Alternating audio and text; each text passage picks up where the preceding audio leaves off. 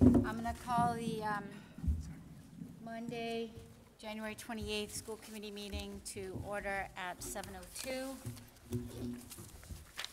And is there any public comment for items that are not on the agenda? The agenda includes the budget presentation and an update on kindergarten. Those are our two agenda items. Okay, great. We have a consent agenda. I move to approve the consent agenda. Seconded by Mr. Boyden. And all those in favor? Okay, that's 5-0. We have warrants going around, and there's also another note from our Mrs. Vandenacker, Dr. Vandenacker. So get that. Okay, so we're going to do our reports, and we will start with Maura. So there's been many events going on at the high school recently. So just this week, RMHS student Eamon Langlois was a newly published author. So congratulations to RMHS senior Eamon Langlois for becoming a published author. His short story, Her Books, written for Miss Crosby's creative writing senior elective course, was selected for publication in the Canvas Teen Literary Journal. Also this week, RMHS students participated in the Memory Project. So teacher Sue Gilbert, her AP art students, and the RMHS Art Club participated in the Memory Project this year. The project involves art teachers, artists, and students in creating portraits for refugee children throughout the world. This semester, our art club and AP art students worked with refugee children in Rohingya, Myanmar, who have fled genocide in Myanmar and have been relocated to the world's largest refugee center in Bangladesh. Lastly, John Hardy receives the High Five Award. Recently, senior John Hardy was recognized for his success both inside and outside the classroom through the High Five Award. John is a high-achieving student who recites honors accounting with Miss Lynch and honors psychology with Miss Fidelli as his current favorite classes. John is also president of the Spanish Club and a current member of the National Honor Society. Congratulations, John. Thank you. Yeah. And do we have, Dr. Daugherty, do we have any reports from staff? I have one, yep. Sure. I did put together a memo to the legislature at your urging regarding our circuit breaker formula, so a few of the highlights that, I'll review with John for him to submit on behalf of the district, but really urging them to fully fund it at what's in the legislator at 75%. That's a standard memo that I think the Mass Association of School Superintendents and my professional organization are jointly urging, but then I included some additional paragraphs, probably 3 or 4, relative to a re-examination of the formula, just urging them to really go back to the original proposal, where back in 2004, the original proposal had in it for districts to be able to seek reimbursement at 3 times the foundation formula as opposed to 4 for in-district programs. So that would enable us to really file claims on behalf of the many students, not every one, but many of our students in our district-wide specialized programs.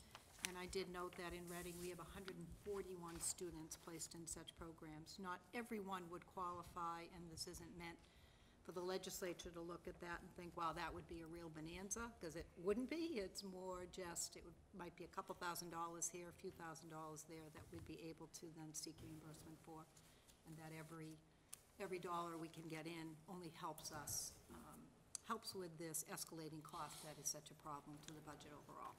So that's the essence of the memo, and then once we finalize the wording, we'll share it with the school committee and send that off. Thank you. Thank you. You're welcome. Thank you. I would like to, on behalf of the committee, basically send a letter to the legislature, or our legislators, all 3 of them, I'm guessing, and so I can look and see what MASC, if MASC has a letter, and also take that letter as a reference. So I'll take care of that on behalf of the committee as well. If I can just add one thing Yep. to that. So today also, we signed a petition through MASS for very similar to the letter that Mrs. Stewart just brought up. There were over 200 signatures of superintendents from districts at that time that we sent it, so. Excellent. Okay, did you have another report, Dr. Doherty, or was it? or- I Chris just have doesn't, and I do. brief report. So on March 22nd, we're going to have our all-day Professional Development Day, which formerly had been the Blue Ribbon Conference. This year, we're actually rebranding it a bit, and it will be known as the Reading Institute Spring Edition. And we're focusing on all of the Reading Institute days and even some graduate courses this summer on things that uniquely pertain to Reading and things that we're working on. So this day, we're very excited to announce that it's going to be focused on equity and diversity. So we have a fabulous keynote speaker already booked for the day, Dina Simmons from Yale University, and she speaks about diversity and equity.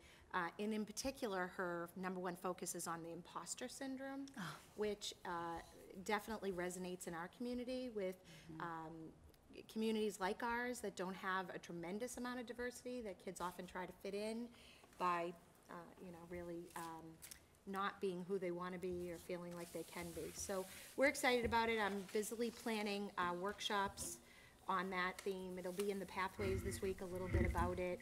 And I also plan, our learning and teaching team is sending out a winter newsletter to all the staff this week, which I will send along to you as well, with updates from our office, sort of district-wide updates, but a special blurb about this day and really asking if folks have ideas. We're really focusing on bringing key people in, some from in the district, but a lot from out of the district that have done a lot of work on equity and diversity. So we're really, really excited about it. Thank you to our principal at the high school, Kate, for giving me a gentle nudge a few months ago to start thinking about this. Not that we weren't really focused on it, but we had decided to really focus this entire day district-wide on this important theme and really start building our toolboxes together on how we deal with this as a community, and we're really excited about it. Excellent. Thank you. Thank you. Dr. Doherty? So I have two things. One is a request has been made if we would all speak into our microphones like Mara did. Sorry. No, Is that because the room? acoustics and people Oh, in the okay. back can't hear us. There are plenty of seats up front, though. The other piece I wanted to add, Mrs. Dowd and I went with Deputy Chief Clark, Bob LaShore, Lieutenant Detective Abadi, our two school resource officers, Jane Miller and Matt Cornalis, to meet with Marion Ryan, the district attorney, today.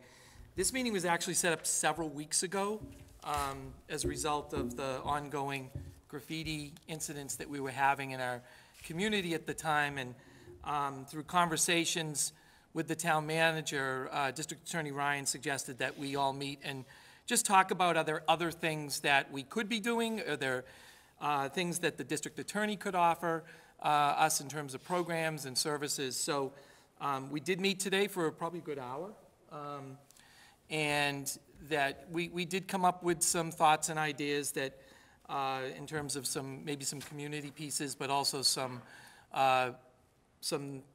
programs that the district attorney's office offers for free, which is always a good thing for students.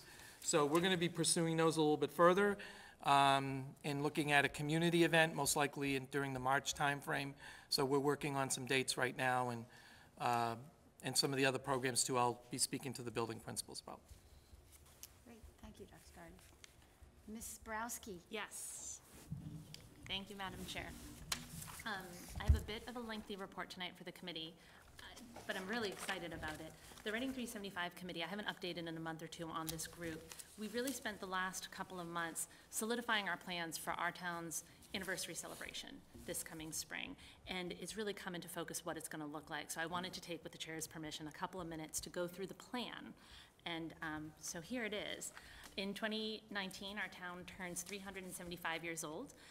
25 years ago, when our town turned 350 years old, which predates my time in Reading, there was apparently a huge town-wide celebration. And so some of the same people got together last year and said we should do it again. 375, every 25 years, we should just celebrate our community. So this group formed last year. I've been a part of it on behalf of the school committee. to start brainstorming and working on a town-wide celebration. And I'm happy tonight to report on what that's going to look like. So it's going to be a 2-week celebration from May 31st to June 15th. And on a cold night like tonight, just imagine how nice it's going to be in Reading the first 2 weeks of June. It's going to be delightful, and a lot of the activities are outside. It's going to kick off on May 31st with an opening ceremony on Reading Common. For the full 2-week period, there's going to be a program called If This House Could Talk. And if you're at all interested in this, you can go to the website. I'll give you the information in a minute. Anyone can participate. Individual residents are going to put signs in front of their home. They'll all be identical, so as you walk around town, you'll see that, oh, this house is participating. And there might be historical information about the house, architectural information about the house, or even just a famous, person from history in Reading lived in this house 100 years ago. So it's really going to be a neat way for all of us to see the history in our own neighborhoods. So that's going to be a great program. And like I said, the signs will be out for the 2-week period. So you can go out at any point during the 2 weeks, walk around any neighborhood, and you're going to see these signs. On Saturday, June 1st, there's going to be an anniversary concert right here at the Reading Performing Arts Center. It will feature the Reading Community Singers and the Reading Symphony Orchestra, which for those of us with children who are younger, it's an amazing opportunity to expose your kids to symphony music at a very low cost to no cost, right here in town. Oh, thank you. So the anniversary concert's going to be amazing.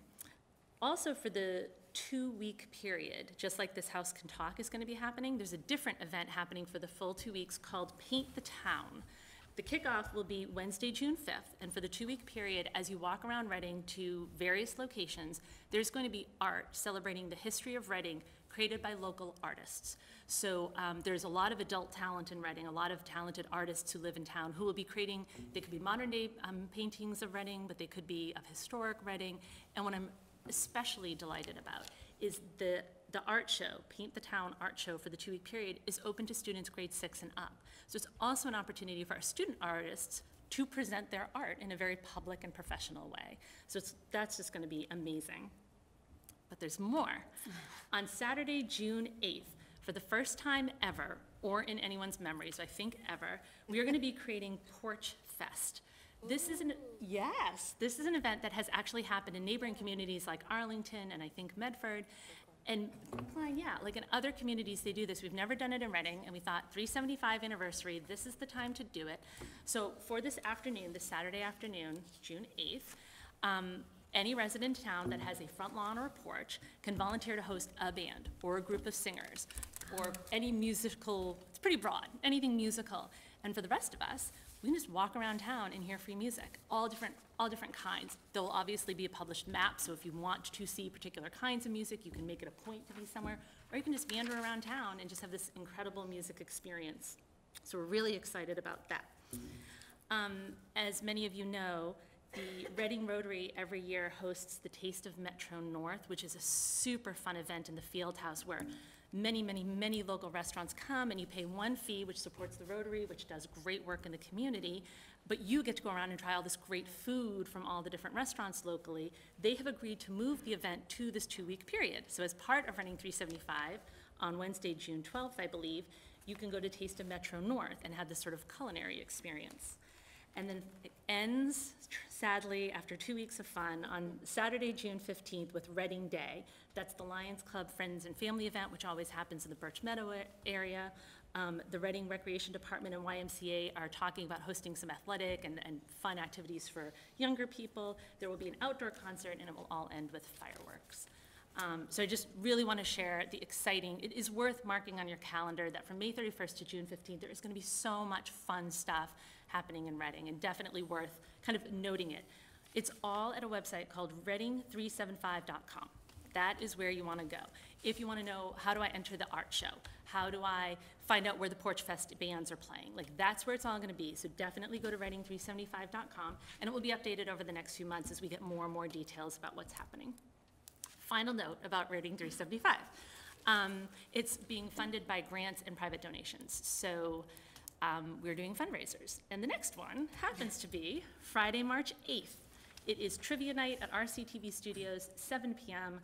I go to them all. They're so much fun. If you're at all into trivia, hanging out with your neighbors, it's a great time. So really strongly recommend folks get out to trivia night for a fun night out and to support a great cause. Thank you.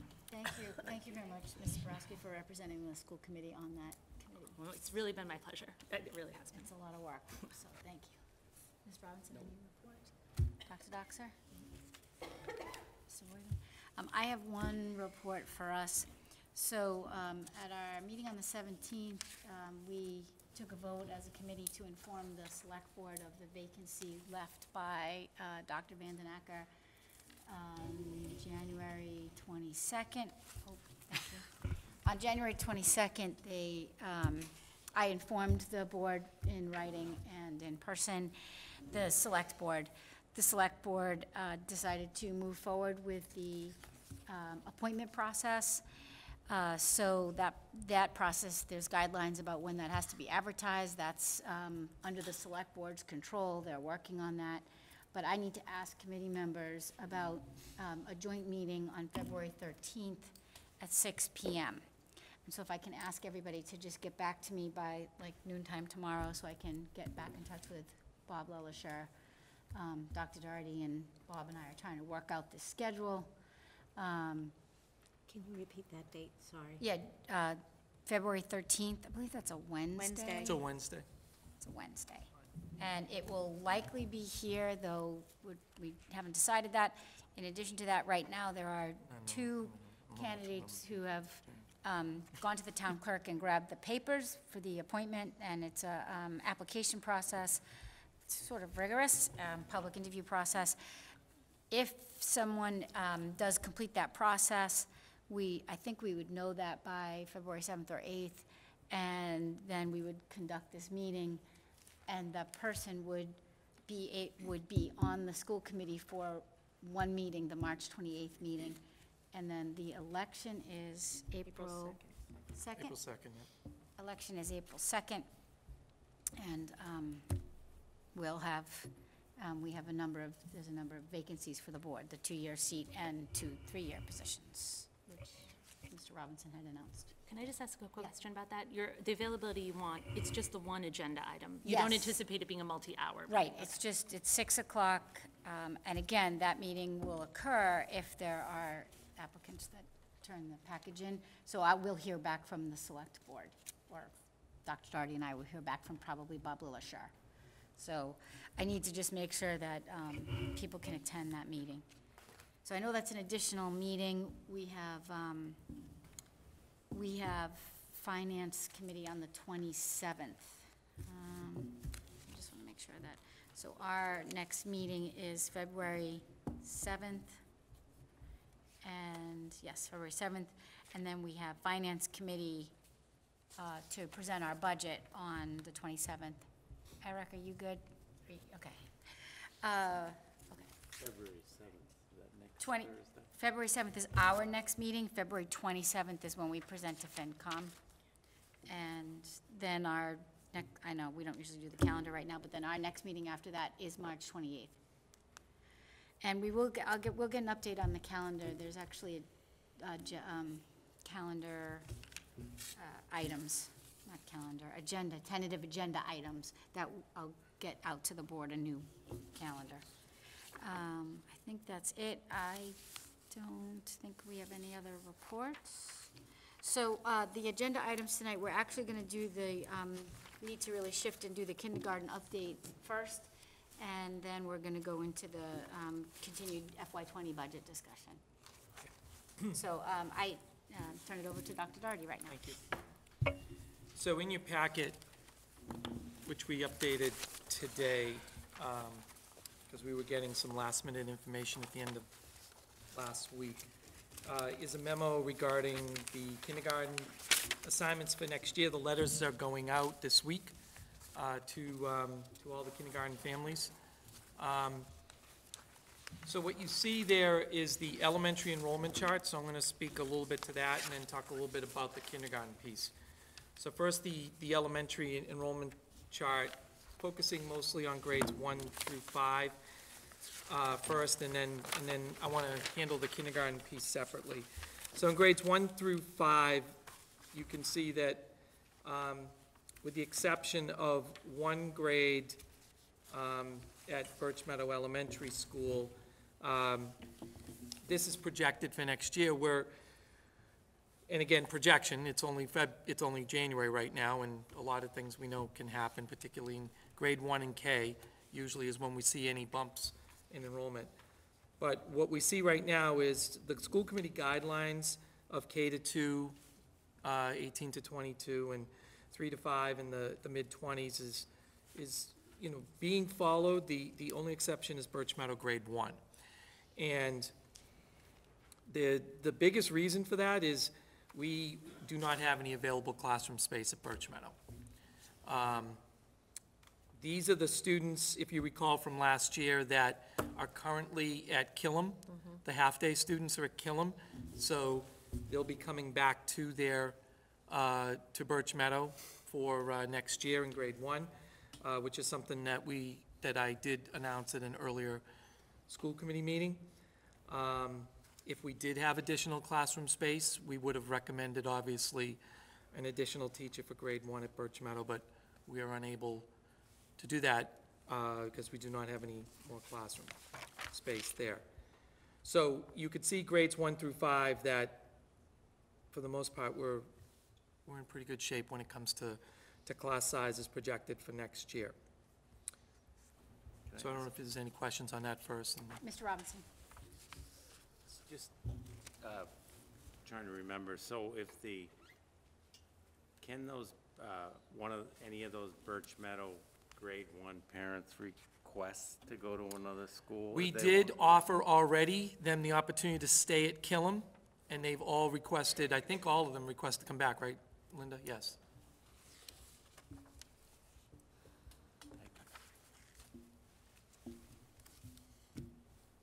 Okay, I'm going to move on to kindergarten now. Yes. So the memo that you have in front of you outlines the process that we used for the assumptions as we were putting together the kindergarten assignments for next year. So as we discussed last year at this time, we really are driven by some factors. One is that we are in a unique situation as a community because we have two different types of programs. We have both half-day and full-day. So that leads to other challenges as we're trying to figure out how to place students in the different areas. And obviously, we want to take a look and make sure that we're doing everything we can to follow the class size guidelines. The other piece right now that is an assumption that we're making, and I've had several conversations with Kelly Boswick, the RISE preschool director, is that we are making some assumptions of students that may be going to a program placement outside of their neighborhood school. So we are assuming they are going to go to the outside placement in another school in Reading as per their IEP, but a lot of the IEP meetings will not occur till later on this spring. So in conversations that I've had with Kelly, she does feel that for the most part, those students will be going to those schools, to those programs in district. But, and in addition, we do have some kindergarten siblings of those students. We're assuming that those students will be going along with them. So if there's twins or triplets or something like that, that they will be accompanying their brother or sister to the program assignment. So that's an assumption that we are currently making. The other pieces that we're assuming is that the school committee approves the 1.2 FTE increase for elementary classroom teachers in the budget. Those would be assigned to Killam and Wood End. And if those were not approved, then we would have grade 1 Wood End class sizes at, actually that's higher than 26. It would be 27, and the average class size in kindergarten at Killam would be 25, 26. Which is why we did recommend those additional classrooms. We also are assigning staff within the configuration. So one of the things that I know Mr. Wavin asked last time is, do we take a look at the staffing for regular day? And that is all part of the same meetings that we are having with principals. And one of the things that we are looking at when we do that is we're looking at enrollment and class sizes throughout the elementary. And so we have made some adjustments. The one adjustment that we've made is we've moved for next year a grade 4 position at Joshua Eaton to grade 1 at Joshua Eaton, to accompany adding an additional class in grade 1, whereas in grade 4, we reduced a class, and that would keep us within the class size guidelines that the school committee has offered. So those are things that we've also looked at internally, and those are assumptions that we've made as well. So using all of those assumptions, what we have done is, and you can see on the chart on the back page of the memo, page 2 of the memo, we currently have 36 half-day students in the district. And you can see by the chart how they've been assigned by their neighborhood school area. So we have 2 at Barrows, 8 at Birch Meadow, 9 at Eaton, 12 at Killam, and 5 at Wood End. We do anticipate that that number's going to go up. Usually the half-day numbers are the numbers that will increase from this point on, because all of the full-day, the registration period for full-day has ended. It was in December. And so now any student that wants full-day would be on a waiting list, and we do have students on a waiting list. You also see that we do include there the half-day students that have siblings within that school, the number of full-day students, and full-day students with siblings. We also have listed below the available classrooms for each school for kindergarten. So what we're going to be doing is, unfortunately, what we have right now is a situation where we do not have enough classroom space in the district to create throughout the district separate full-day and half-day classrooms like we have this year. The reason why we had them available this year is we had 2 years in a row of lower kindergarten enrollment. We have this year a larger kindergarten enrollment, which if you look at the enrollment chart, next year, because we do have some first grade students coming back from private, we're going to be probably up to 339 next year for grade 1 at kindergarten, for first grade, which is, as you can see right now, is the highest number in our elementary. Our kindergarten number for next year is projected to be 318, which is also a high number. And again, that's one of the higher numbers. And you can see next year's grade 2 and 3, you see 297, 278. That's the reason why we had available classroom space this current year. So now we're starting to go back up again with enrollment in the primary grades.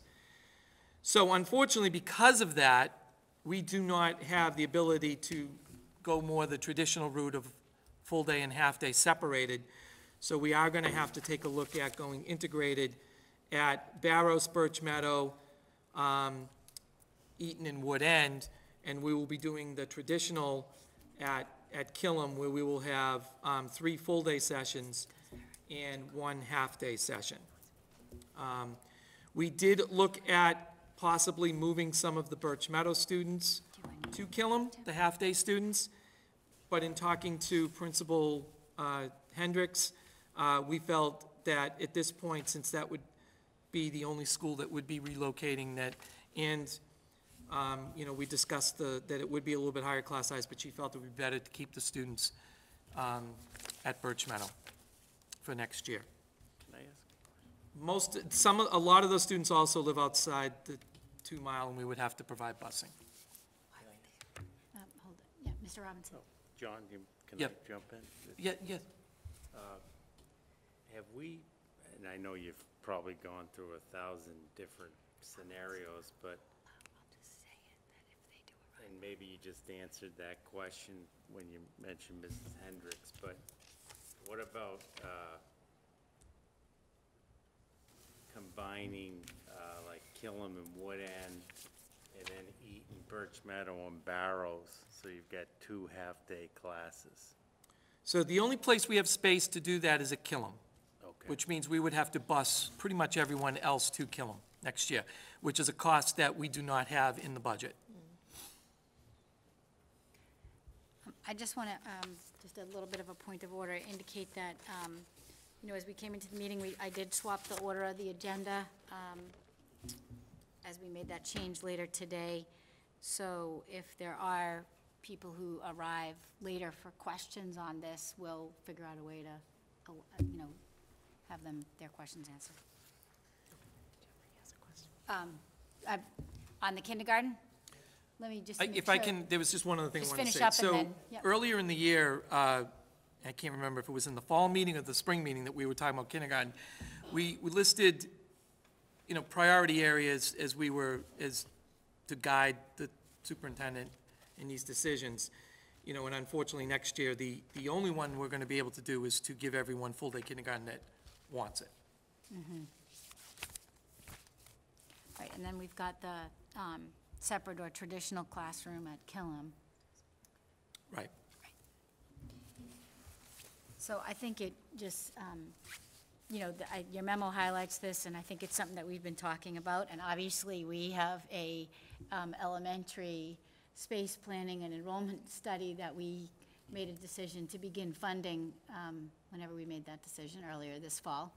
I think this certainly highlights that. And if I remember correctly, I see that, you know, that number right now, first grade is 339. I think I remember that was like a 311 or something. No, it was higher. What Higher? we always have is a bump up in first grade, grade. and that's what's reflected. I'm not sure the exact number that are coming from private kindergarten, but it's 8 to 10 kids, I think. Yeah, so that does. It was a large class to begin with. Right. So while, you know, the integrated model is maybe potentially not as ideal as we would want, if we could have the traditional model, it does allow students, the half-day students, to stay in their home schools. I know that, Mr. Boyven, that was, you know, there was a lot of discussion on that last year. And I think the space issue is something that obviously we're gonna need to address if we have another year of incoming kindergarten class similar to this year. You know, we're pushing against the limits of the buildings. So to that end, I am, and I put this in the memo, I am concerned about the 2021 school year at Birch Meadow, particularly, for the following reasons. One is you already see we've got higher class sizes in K and 1 at Birch Meadow. In addition, in the FY20 budget, we are hiring an additional special education program teacher at Birch Meadow because we are seeing an increased number of students for the special education programs. We are going to probably need space for that program in 2021. So we do have a space issue at Birch Meadow in the 2021 school year. Mr. Robinson? So just another question, because you put it out there, the busing, what are we talking about in terms of how much is that? What do you think, Gail, do you have an idea of what busing would cost if we bust all of them? if we bus to Killam? You're talking $50,000. To add a bus. Yeah, to add a bus. 50,000. Well, and we'd be taking kids out of the neighborhood school. And the bus would have to go all over town. It isn't, like, Yeah. it's Barrows. That's fine, it- I just want to know the cost. answers of those Yeah, it'd questions. be a long bus ride for Ms. some kids. Bobrowski, did you have another question? I just wanted to point out, I'm sort of validating what Dr. Doherty said, and I think you already said this, but you're really right about the Birch Meadow thing, because the Birch Meadow problem, because that kindergarten class, if in fact we always consistently see a bump up into first grade, those kindergarten numbers are already too high. And if what you're saying is we can count on a handful more kids coming in Yep. first grade, and there isn't a classroom to split into, I just want to, you're absolutely right, there's a real problem for the next school year. It's true. Right, for not these, this is 1920 projections, but for the 2021, as we bring the next class. Gonna get worse. So I think there'll be a lot more discussions. It's gonna be something that we're gonna probably need to begin to address, maybe in the spring, and have some more discussions on. Yeah. Because the elementary space planning is not going to be far enough along. I mean, that solution is going to take a long time. And it would seem to, we may be needing to talk about an interim action. So, Dr. Doxer. I'm really concerned about these numbers, and I remember back when we were deliberating over the modulars, and when Dr. Doherty predicted that this was going to happen, and wondering, when the shoe was gonna fall, and it looks like that shoe is falling. And so what I'm wondering is what kinds of timing is spring soon enough to start talking about finding the space, if that's what we need to do, if we're going to need to go back to that discussion of other modulars or other options. Is the spring soon enough to start talking about that, or do we need to be working with our facilities committee and town building committee sooner?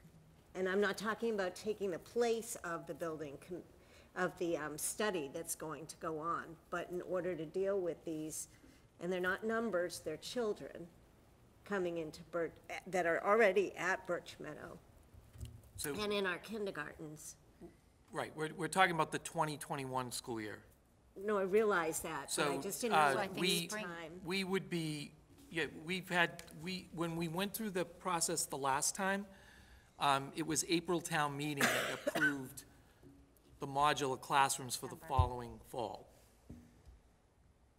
Okay, so that was a 6 months. And I'm just using that as an 8 months. example. I'm not suggesting that that's a direction, I'm just saying that's, And I wasn't either, except that we were warned that this was coming, the large numbers of students. So that's an 8-month lead time, not a 1.5 year lead time. Right, no, we've got, we have the, it was the spring, that spring, So we have time. yes, yes. That's just clarifying. Okay, thank you. Mr. Robinson. So, obviously, we talked about this a lot last year, and the educational value of integrated versus traditional, and, I'm not saying anything that wasn't said in this room, that the integrated was less optimal. We talked about that. So what are we gonna do are we gonna be able to take a look at that, and how can we make that better than it was the last time we did integrated? Is there something we can do? I don't know, look at how we did things in the past and how we can improve them, or I don't know if there's any, there may not be a good answer for that, but I think it's, at least, we gotta look into it, We certainly will. right? Yes, we certainly will. Yeah, the principals, elementary principals, in my department are already starting to talk about schedules. So we'll do the best we have with what we've got, Chuck.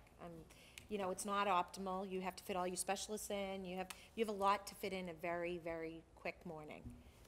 But we'll do the best we can. A lot of districts have to do this as well, and we'll talk to other districts and see if they have any little tricks that we can borrow, but we'll do our best.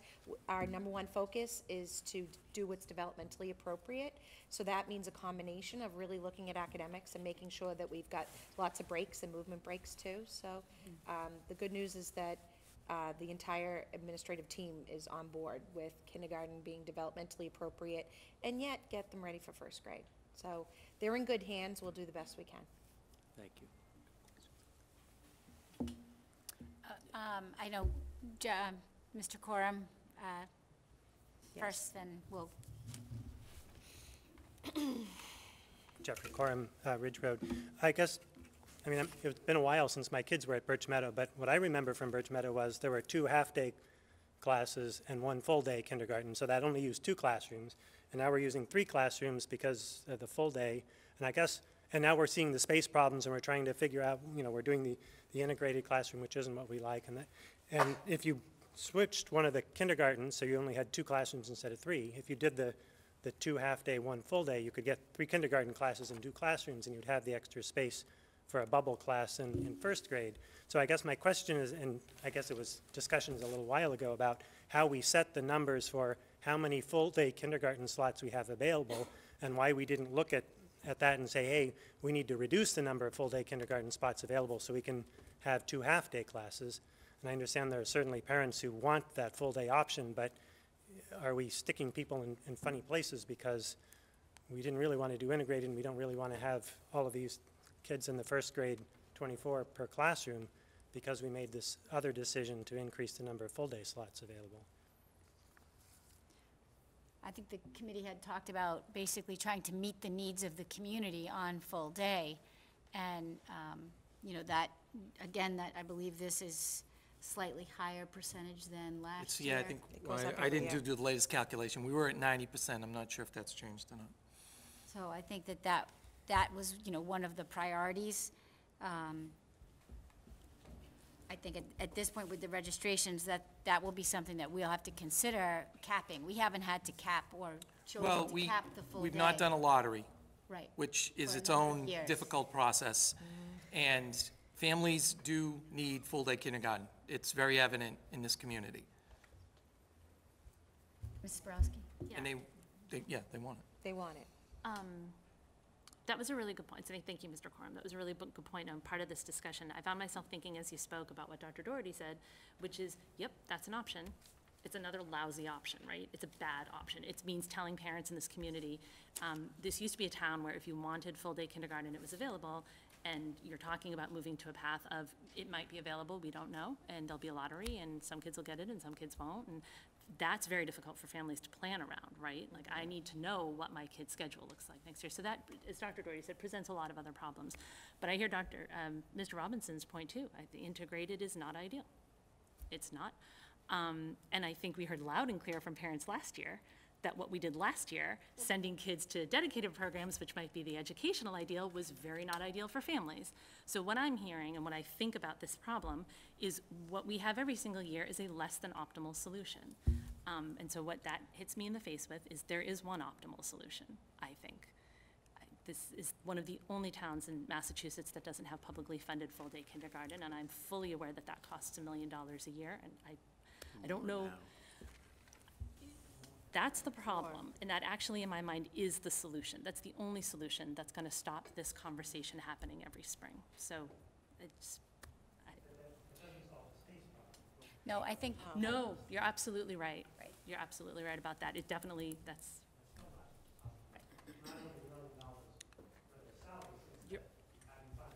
Right. You're right. And I think it's a good idea to think about them together. I absolutely think it's a good idea to think about them together. I agree. There were some other questions. Mrs. Geffen? Erin Gaffin, Hemlock Road. I don't really have a question so much as a commentary. I have 3 kids currently in the schools. I have a 4th grader who, when in the integrated kindergarten, was in a class size of 25. I have a kindergartner now who is fortunate to be in dedicated full-day classroom. I'm just astounded that this is where we are. After all of the drama that went down last year with families being displaced from their neighborhood schools and the communication pieces around that, I felt like the overarching message was that traditional full day was what was best for kids. And now we're saying we can't do what's best for kids. So I would like to see a closer look on this, and I'm hoping that this is not a decision that has to be made tonight. And I don't know if letters The letters are already going out. And went in the actually, mail. Let me just. But I just want to finish. When my oldest started at Josh Wheaton, music was in the cafeteria. And I know that's another unpopular choice, but I still think at the end of the day, I don't know how you look at incoming kindergarten parents and now say, oh, we made this huge argument that traditional full day is what's best for kids. You got a letter last year from I think every kindergarten teacher in the district saying, we want to teach traditional full day. We do not like the integrated model. It's not what is best for kids. And now we're going back and saying that that's what we have to do. So I don't know what the solution is. I have been following things for years. I understand the space issue, but I would hope that we can look outside the box and focus on what's best for the kids in the classroom and figure out a way to make that happen. So I just want to let you know, Mrs. Geffen, that over the last 2 months, I have actually worked very closely with Dr. Doherty. We've looked at, and I'm the first one to have pushed back and said, we really need to find a way to do the traditional model. And we cannot do that without space. Now, there was some, do we have space at the high school? We looked at that. Principal Boynton provided some input. Could there be, some space here? And I think, that perhaps that's part of the solution for as we're talking about for 2021. Do we need modulars at the Birch Meadow site, or do we look at some space here, and do we put, some programs here? I think long-term, as Ms. Borowski talked about, we need to look at that overall space and say, how do we structure our district, and how are we going to, address this? If we're going to have this model that is both a full-day tuition and half-day publicly provided program, we're going to need to be able to be, I think, more agile about how you construct that. And trying to do that across 5 buildings is quite challenging. So over the last 2 months, I know I attended the first meeting that, I don't remember when that was, Dr. Doherty, November? That was in November, early November with the kindergarten parents, and there's been a lot of dialogue with the principals. So agreed, this isn't ideal, and I know that Mr. Robertson, for one, we've shared our, we feel like we fought hard for that and to stand up for that, and say that was really important, and that's, we understand that we're moving students out of their neighborhood schools so that they could be in this classroom. And if we could do that in this scenario, potentially we would have. If there was another classroom at Birch Meadow, then potentially that would have been a second site this year, and we would have been under, there would have been a different dialogue. But I think that these letters are, going out. This isn't a committee, it's not actually a committee decision on this. But. Yeah, if I can add to this, and we're seeing it in grade 1 this year at Birch Meadow. We can postpone the problem for a year, and Jeffrey, I know what you were saying about, shifting full day, half day. In grade 1, they come back. So they may all leave and go to private kindergarten if they don't get full day, they all come back. You still have the space class size issue in grade 1. So the problem is we are seeing a similar problem in Rise preschools, so that's a whole nother piece of this that the planning study is going to have to look at. We have a space problem in this school district, and we have had for years. And we got a little bit of a reprieve a few years ago when we got 6 modular classrooms. But we can't keep doing it this way. I do think that incoming kindergarten parents are going to see this as another blindside. They've been made very aware of this. Yep. In letters and in Excuse me, presentations. you guys- And I've got the letters to show it. Okay, we try to keep the meeting structured, so you can raise your hand and we'll get everyone a turn. So, That was it. Thank I you. just wanted to speak. If I can comment on that, because I have been sharing with the committee all the correspondence that's been going to kindergarten parents this year and the presentation that we made in November. Right. We made it very clear that it could be an integrated program, people could be relocated to another school, that a lot of it had to do with classroom space and staffing availability. And we've been saying that loud and clear. right, and parents were also asked, I believe, to provide sort of, this is my first choice, this is what I would like, so for my student first choice, but if they were also asked or invited to express that, but staying in my neighborhood school is important to me, Right. and so I would switch programs to stay in my neighborhood school. So parents were asked to provide that input in November and through the letters. So, did you have another comment? Yep, you need to come up to the mic. And just, you need to state your name and I've address. done this before, so I apologize for not knowing any of the rules. I'm Eileen Pruitt. I live on Bethune Ave. Can you go a little closer to the mics? Thank you. Eileen Pruitt, Bethune Ave, right off of Forest Street, and I have a second grade kindergartner who was in an integrated classroom for kindergarten. I'm sorry, second grader who was in an integrated kindergarten, and I have an incoming son next year who's going to be in kindergarten at Birch. So a couple things kind of kill me here. We sat in a room last April and listened to Dr. Doherty and a bunch of the principals all speak pretty emotionally about how that didn't work, and that wasn't the best thing for our kids, and I echo Erin here. We all walked out of that room, and there may not have been the 300 families, but that room was jammed. And we all walked out of that room, and the common conversation we all had was, thank God we finally got rid of that. And so to come back and say this is a well-communicated plan, that we're going back to integrated, which is very clearly what you guys said, not ideal for our children, is a slap in the face. And I have not gotten one piece of mail that said we were going to go back there. We might have had a survey. I don't, maybe I missed it, or maybe you talked about it in school committee meetings that I cannot always attend. I just ripped myself out of the house because I heard the meeting this agenda item got moved up, right? So my kids are in the tub, my mom came over, it's just not a well-communicated plan, and it's pretty emotional to me because my son will not thrive in this environment like most children will not.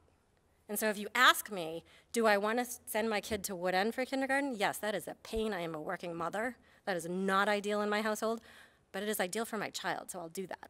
So if you ask the 300 families, most of which, we have probably 20 families that have kindergartners going in that I know. None of them know this is coming. Everyone thinks this is a single classroom with half days and full days.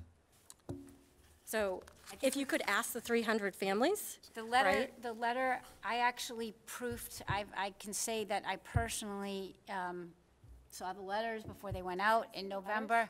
The letters that invited people to the kindergarten, was it the open house? What was it, the meeting I went to called? all of that. I've gone to every open November, house. the room was packed. I shared it with the Meadow- committee, and I we mean, mailed Killen it was out to packed. every kindergarten parent. We said it explicitly at the November meeting, because one of the things we heard loud and clear last year is that people weren't aware that their child could get moved.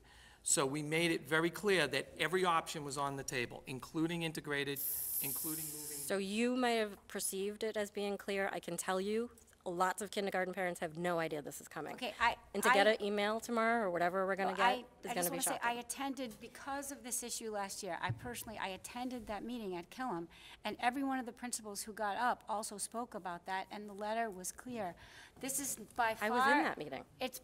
Were you at that meeting? I was in the kindergarten meeting with the million At families. Killam. So this was discussed at the meeting. It was part of the presentations. It was in the letter. The takeaway from that meeting, I'm sorry to interrupt you, but the takeaway from that meeting, we all walked out saying the same thing, was they finally admitted that integrated classroom was not acceptable for our families. In the school committee meetings last year, Okay, well- at the end, certainly we were, because we feel like educationally that's the best. If we could do that and move students, we would. Now, I would say that, and I don't know, but Dr. Doherty, I mean, there is a half-day kindergarten at Killam with 12 students in it. Yeah. So that may present an option if families Right. optionally wanted to do that, but I don't know how. So I just I'm speaking out of turn here, but I hear what you're saying, and it was explicit that I participated because of this communication. I can look at the letters.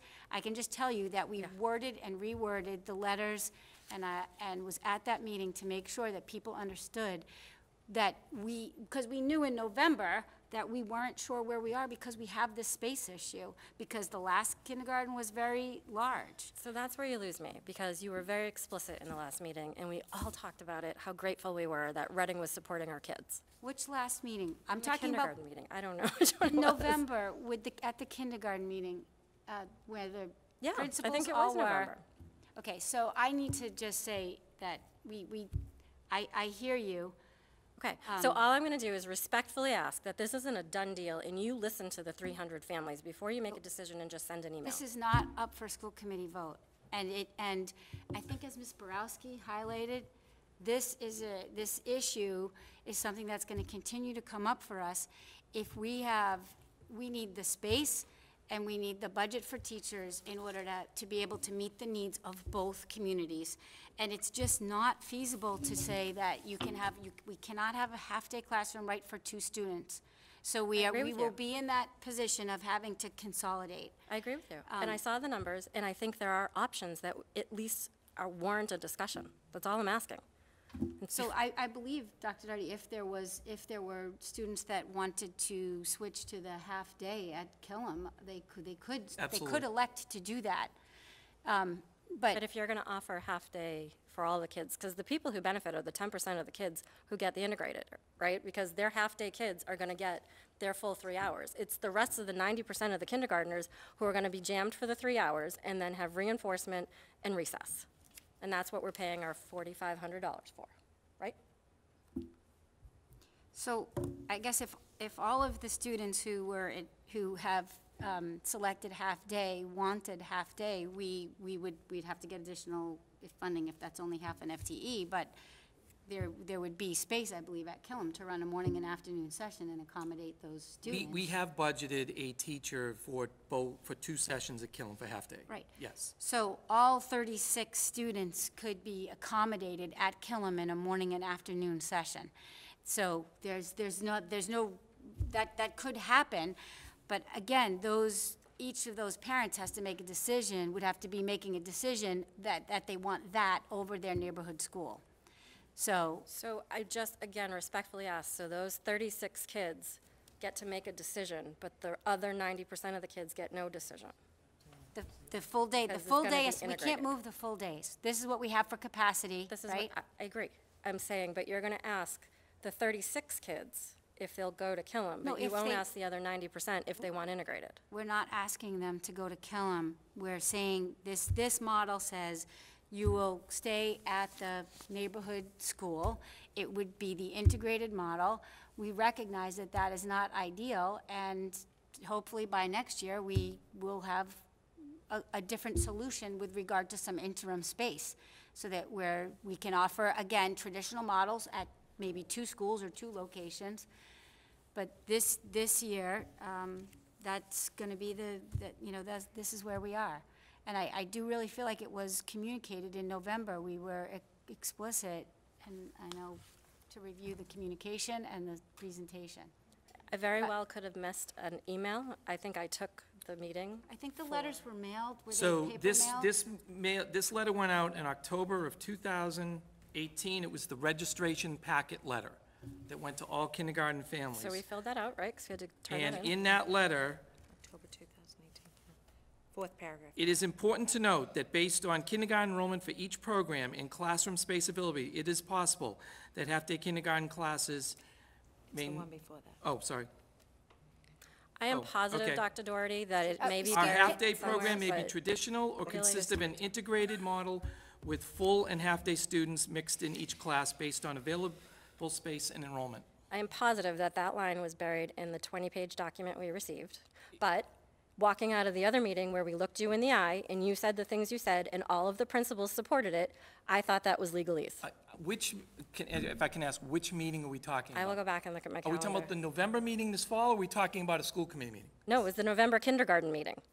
We made it very clear, and we have the slides also, that we did Yeah, not know at that point what was going to You happen. didn't know, but you acknowledged that it was not ideal and you were moving away from it if possible. Absolutely. But I don't have the classroom space. I can't. So I think That's the there's bottom options line. we could look at, though, before you say that.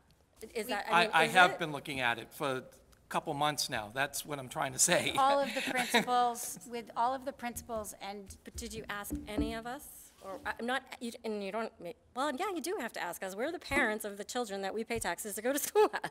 So I think it would have been, maybe we would all vote to have our kids go to a classroom that isn't integrated. And I don't have to take up all this time, but I just wish you would listen to the parents of the kids you're affecting before you make your decisions. Thank you. I'd like to just, I know Dr. Zoxer would like to make a comment, and then there was Stay here. someone else in the audience. It's okay. I was just gonna say, Linda's been sort of waiting. I was just gonna say that I completely understand how the spoken message and the written message can get convoluted. I actually, I took issue with that line being in the letter because I didn't want it to be there, because we were definitive on not feeling as though that was the optimal program for our kids. But the reality of the space constraints meant that we couldn't make a promise that we couldn't keep. And so that line needed to be in there because come the end, when this decision had to be made, it depended on the numbers of students that went for the full day and that went for the half day. And so the flexibility had to be built in there. And I completely understand how disappointed you are and where it comes from. And I think that Dr. Doherty has been hearing a lot of that from a lot of us. And the unfortunate piece is that we don't have the space. I would like to ask, I suspect you have considered, Ms. Gaffin brought in the question of art and music in separate rooms. I know, because I was coming onto the committee when we discussed the modulars, that we made promises not to deceive ourselves that by using those art and music rooms that we could solve the space problem. And so we had made promises to teachers, to parents, that we wouldn't go back to art on a cart and we wouldn't go back to music on the stage. And so I suspect that that's part of where we're coming from, but Ms. Geffen asked a question about, did we consider those spaces? And I'm wondering whether they came into the conversation. Yes. Part of the problem is that in some of our schools, Birch Meadow, Barrows in particular, our music classrooms are very small. They're not full classrooms. They're not full classrooms. So we would not be able to put a kindergarten. And art on the cart does not work from a curriculum standpoint. You can't do it. So it's another compromise, that all of which is being considered in this other compromise. There's someone over there. Yeah, Mr. Robinson. I just wanted to go back to the Killam, with the two class, if we were able to put the 2 kindergarten classes there, and we talked about the busing aspect of it. I think I know the answer, but what if, I think I heard that parents say that, she'd be willing to get her kid to that school. Do we legally have to provide busing, or? Over 2 miles. Can we? Yeah. So, okay. And you can't just assume a parent's going to do it, because a parent at any point could come back and say, the law says you have to bus my child. So, can I continue? Yeah. So in theory, if we could pay for I don't know if it's 50 or 75, if we did a bus, we could take care of this with a bus. We could. Right, okay. But I don't know whether if you're driving all over town or not, we'd have. You would have to, yeah. Because it's essentially 4 schools you would have to pick. We do not have busing at any of our elementary schools Oh, right I now know. except for Killam.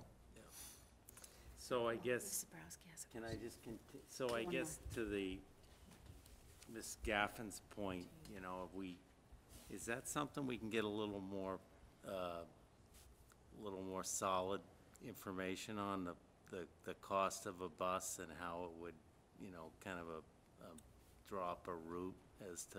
No, that's the cost of it. You pay so much a day. So it comes out to a little over $50,000. I think, Ms. Borowski. Just a quick point, I think it's good to be kind of thinking about these options, but we heard from parents last spring who were irate at being told that their child had to leave the neighborhood school and go to a different school. So I think that you would solve one problem, people would be happy we weren't doing integrated, but you are going to have parents very, very angry that, because they were last year, very angry. I get, can I, Yeah. Yeah. I agree, but, you know, we, you know, as I said, it's full transfer, we can all go back and look at the Yeah. tape. We all said that the integrated wasn't the right model. Now, I'm trying to figure out a way to not go back to that. I hear you. I stand corrected, $64,800 for a bus, for next year. Right, and I just want to reiterate, I agree that we said that that was not optimal, and I think that that was at the beginning of this year. I think John's had his head in his hands on this since October, at least, when we started talking about it, and saying this is going to be difficult. There's, you know, the space constraints, the number of students that want full day, and, the number that want half day. This is a difficult position that we're in, and that the solution is not going to be optimal. But I think Ms. Boraska made the point. We're just, given the situation that we're in, we're not going to achieve optimal solutions. I'm not suggesting that Dr. Doherty hasn't done, we're here now, we're fine, so we're trying to come up with other ideas, that's all. I think the class, and the other, in terms of what parents would really want to do, there are some of the schools where there are 2 students at Barrows. I can't imagine that those 2 may want to leave to go to Killam, but, that's, that would end up, like you said, it's one decision or the other. But that's busing. Right. Mr. Boyden? Yeah, so I seem to remember that as a committee, we voted on a series of prioritized guidance priorities. That's true. Can you add those? I think you had those in the slide show that you gave on kindergarten, is that right? The only priority that we're able to fulfill this year is full-day kindergarten. Right, so, but I think it would be helpful for everybody to know that's the guidance we gave the superintendent in Right. this, right? So we set policy, we don't assign kindergarten classrooms, we can't do that, that's against the law, right? That's the superintendent's area, right? We don't administer. We set policy, we evaluate the superintendent, we set budget, that's what we do. So on the policy side, one of the concerns I had last year was around what I perceived as an abruptness of the change to a model where we had some half-day sites, but it was with, I believe, a traditional model, not an integrated model. So we had traditional but not integrated, but okay, some people like that, but then we had people leaving their neighborhood schools, and they were being assigned, and one of the concerns I raised was now you have parents who have paid their property tax and just want half-day, but now can't attend the neighborhood school they're paying property tax for without paying $4,500, $5,000. So to me, that was an added factor to consider. Do you really have to pay $4,500 to go to the school down the street that you bought a house to be next to and pay property tax for? It's a factor. It's not the only thing. It should be discussed. So what we did as a committee in response to all these considerations was I thought, gave some pretty clear guidance to the superintendent as a just policy matter, but not deciding how this question should be answered every year. And access to full day, Dr. Doherty, you're absolutely right. That's number 1 on your list, right? And that's what you were able to achieve here. Those who wanted full day have full day, correct? So you've achieved that. The next was class size. We're struggling with that in some places, but many of the classrooms are under the 22 that we recommend to. But the third factor, I believe, was integrated or traditional. Correct. Right? Correct. So we never got there. So we followed the guidance.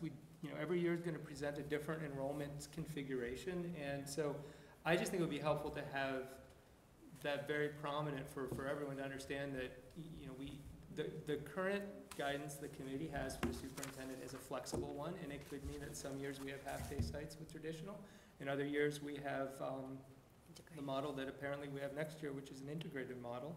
If you don't like that guidance, I guess the committee is the place to change guidance for policy, but that's the policy that the superintendent, seems to me, was following. So I would just direct to the guidance and help everyone understand that as soon as we get the numbers in, we're going to do the best to prioritize the way the school committee's provided guidance. If you don't like that, this is the venue to change policy, but not to reassign children. That's not what we do.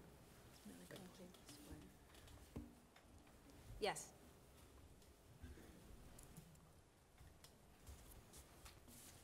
Hi, my name's Melissa Murphy. I live on Van Norden Road. So a couple of questions, and I apologize if this was said, we came in a few minutes late.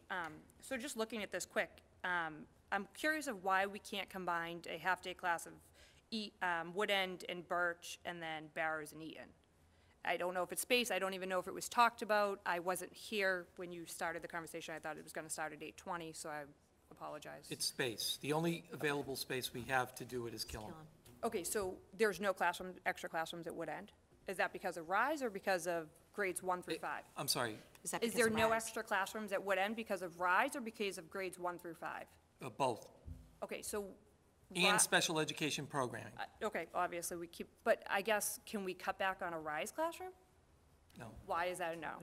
because we are required to educate students A with certain special amount, needs, and we have to have by law Mm-hmm.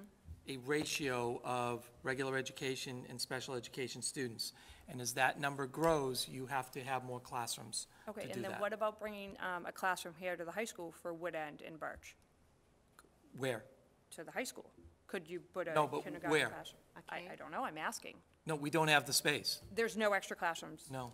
So the other thing that kind of got me a little bit that you said, Dr. Doherty, is you're like, art on a cart does not work for a curriculum, but you think an integrated classroom for our kindergarten children is a better curriculum and a better educational model? We would not be able to teach art. I'm more worried about my kid learning educational ABCs, reading in kindergarten than him learning art. I think the issue, though, is the classrooms aren't properly No, sized. it's At not Wood End, art it in would be. kindergarten, it's art in grades 1 through 5. We don't have art in kindergarten. Well, actually, you said they did in the full-day classrooms. No, we do not have art in So kindergarten. is art the only special they don't get in That kindergarten? is correct. Okay. They have music and PE. So there is, I just have a hard time believing that you, all of you, sat here, our kindergarten teachers last year wrote letters saying how awful of model integrated classrooms were for our children. You all agreed, and now you're pretty much slapping us all back in the face and doing this to our children. And we're talking about 90% of the kids are gonna be affected by this. Barrows, I don't even go to Barrows, my kids are at Wood End. But the fact that there are 2 kids at Barrows that are making that an integrated classroom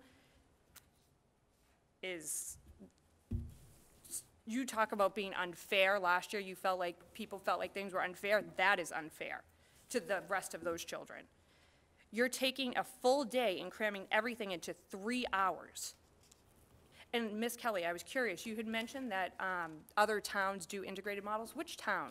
So, the model that I'm familiar with, they actually went to full day last year. Winchester? But up until recently, Winchester did a full But they weren't integrated integrated. model. They- No, they were, and the kids left at 12:30. Yeah, but everyone left at 12:30. No, The full day no, the kids, full day kids stayed but only 1 or 2 days a week. 3 days a week. So it wasn't a Monday through Well, Friday. that's what they call a full day, that's what they called a full day in Because Winchester. I have 2 friends that live in Yeah. Winchester. It was a little different than our model, but there are not towns. I have a lot of friends in a lot of different towns. and Most no towns one have has- gone to a full day program. 100%. Yeah. But most people are blown away by this model. Right. It is just not a good academically sound model for our kids. And the fact that you're sitting here, Dr. Doherty, and you're annoyed by the fact that we're asking for you to come back and look at this is extremely frustrating. So first of all, I'm not annoyed. You Okay. are Second coming of across all, that way. I don't agree with the integrated model, and I said it last year, and I said it again this year. I am handcuffed. I do not have any other options. That is the problem. I have been looking at this for 2 months now. I have been talking to elementary principals. I have been talking to school committee members. We have communicated the concerns. I've been communicating space concerns in this district since 2010. I understand that. I was a So huge I- supporter I of yours am- when you I wanted am those handcuffed. modulars. We So- have no option of getting kids to Killam or any other school with extra classrooms, I guess you need. We don't have any extra classrooms anywhere in this district. That's the problem. Killam is the only place where we have 1 classroom where we could have 2 half-day programs, 2 half-day classes. Okay. That's it. So where are the RISE classrooms all going? Are they coming back to Wood End, or are they staying at They're Killam? at Wood End in the high school Next year. next year. I really, really respectfully ask you to go back and look at this. Oh, and the other thing that I wanted to bring up, and I know, Ms. Webb, you said this, that, I was at the October kindergarten meeting, and I sat there, for the whole meeting and listened very clearly, and at no time did I even get any inkling that there was a possibility of going back to integrated classrooms. At 0 time, and I sat there the whole meeting. And believe, I have 4 kids. This is my 4th to go through. So I've been, 3 years, I've tried to avoid integrated with all of my other kids. And at no time did I walk away thinking it was even a possibility, because it was said what a terrible situation it was. So for you to say it was lack of communication, the only lack of communication was the fact that you guys, I guess for me, it was that you guys said how awful that model was, and now you're turning around and putting it right back in our lap again. And it's a terrible situation. I really respectfully am asking you to go back and think about it before. And you are gonna have a million parents calling you and in your office, because I can tell you, no one knows this is coming. We don't really want to go there. Thank you. Mrs. Williams?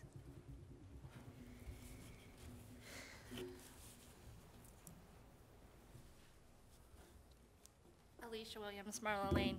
I was one of those parents that was in that room last year, and the roller coaster of emotions that we were put on was pretty Can I tough. just, last year, I want to make sure we're not talking, are we talking about the meeting in November at Killam? No, October? the Okay. meeting that was in the downstairs conference room. Okay, at the, for Yes. kindergarten assignment What last month year. was that? It was a blur, January? Late, a little later, I think. Yeah. It was February. It's really hard to hear this going on again. Those parents fought really hard to sort of fix the process, and I was really hopeful that we would see the process change, and I'm frustrated to see the process hasn't changed. I feel like we need, as a town, to come up with a plan, stick to the plan. Parents stand on the playground and they say, what are you doing next year for kindergarten? And they say, I don't know, what are they gonna do, integrated or full day? Nobody knows what's going on. Because it's, you can see the dilemma. Right. And as Mr. Boyven commented, we established policy, and Dr. Doherty has done his very best to follow that policy. Absolutely. And there is, we would like to have the traditional classrooms. We do not have that ability to do that. And clearly, right, we would, if we were doing that, and we have one classroom, it would be at one school.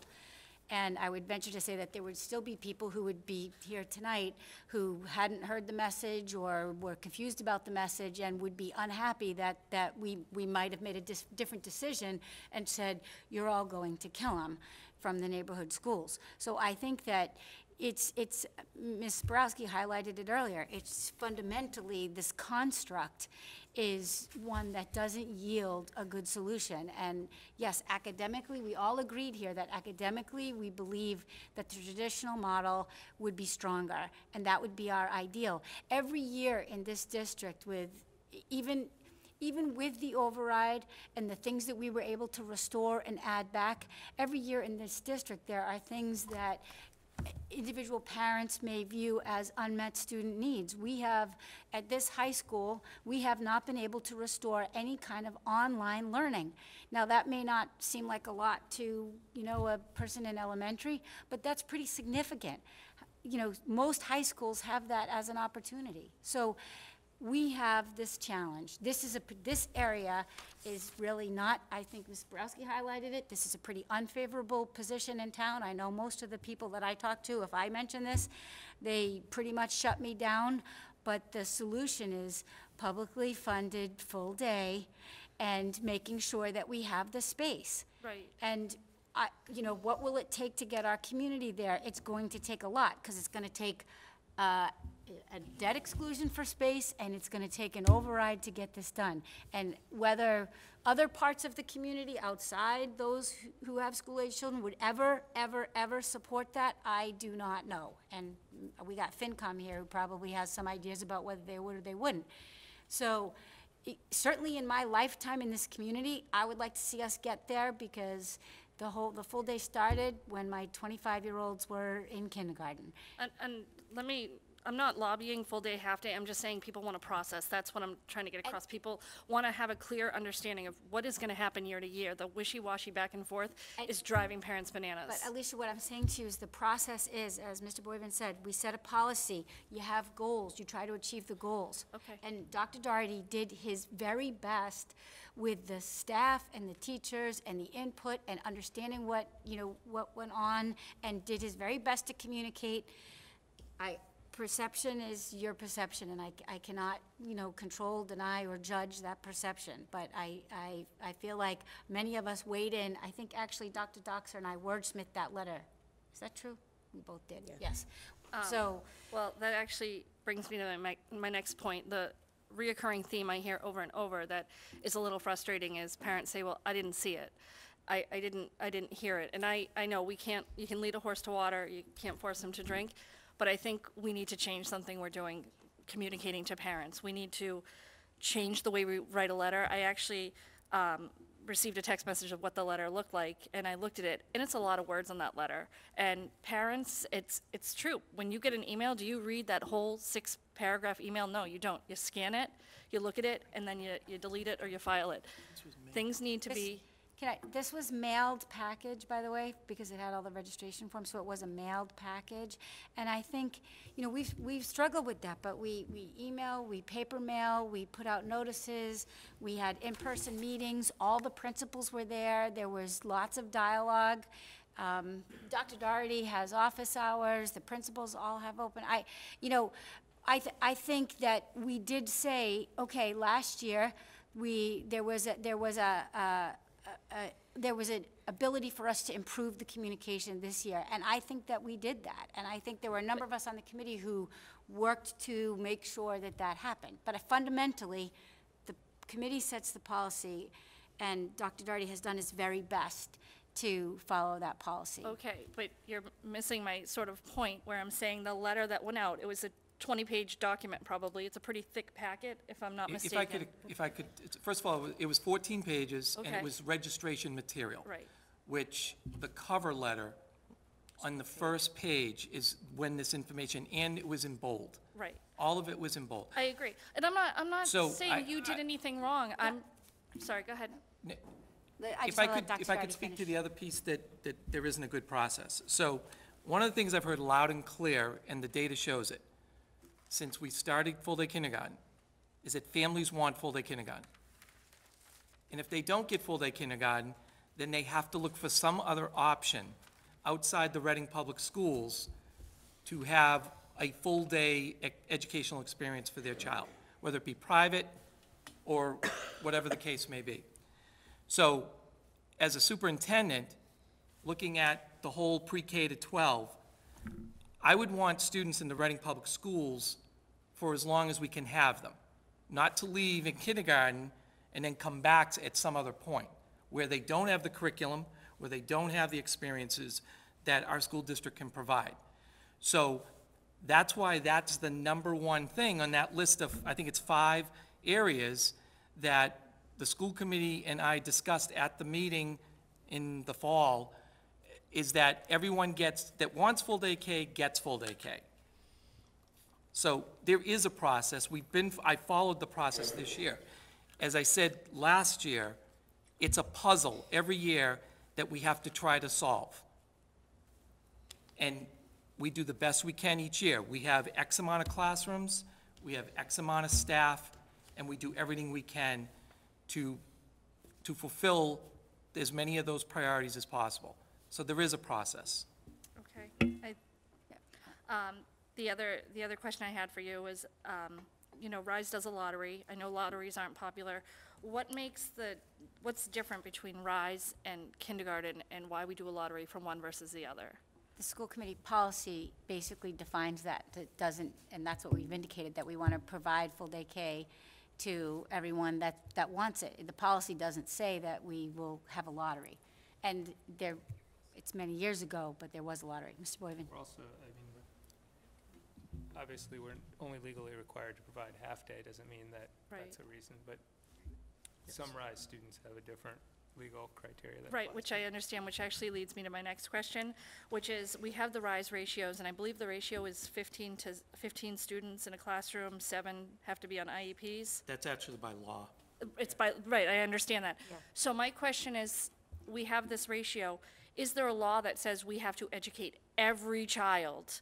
I've kind of done some digging where, do we just open the doors and say every child that wants to come to RISE comes to RISE, and we flood the gates, and then we have to balance that ratio? Does anyone understand what I'm trying to say?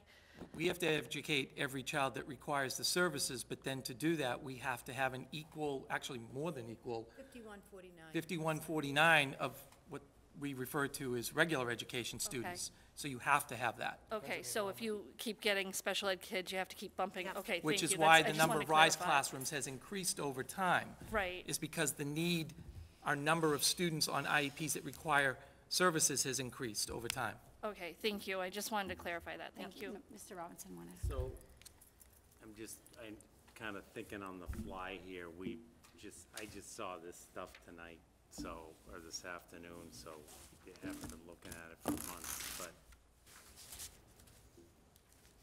what if assuming there's nothing else we can cut out of this budget, that we're gonna vote on later, what if this is a community priority, right? I mean, full-day I look at it as a community priority. What if we had a discussion with the finance committee about funding a bus as a community priority?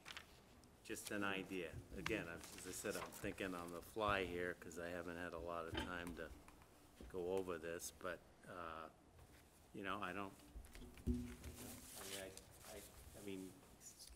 it's, this affects a lot of people, and to me, that satisfies one of the definitions of a community priority. Now, I don't know what kind of problems that's gonna create in the future, but we seem to be, on a lot of these things, unfortunately, making decisions on a year-to-year basis anyway.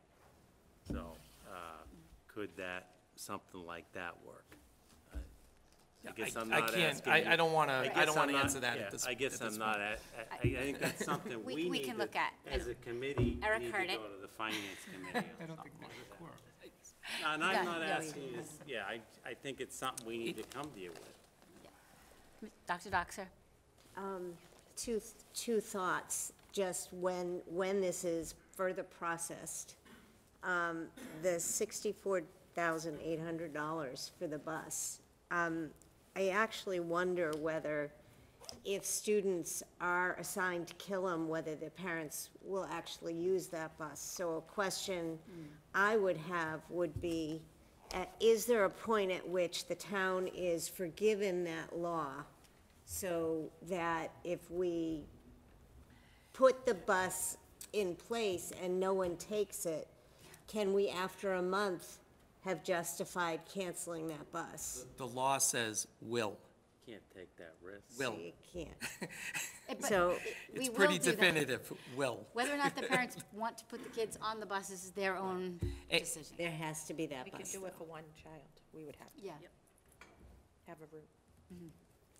And the other concern that Ms. Borowski brought up really clearly is that there's the challenge over integrated day, and we still have the concern about those people that will be happy that their kids are in their neighborhood schools. And it's a real challenge. It's one of those feelings I have, very hard to make everybody.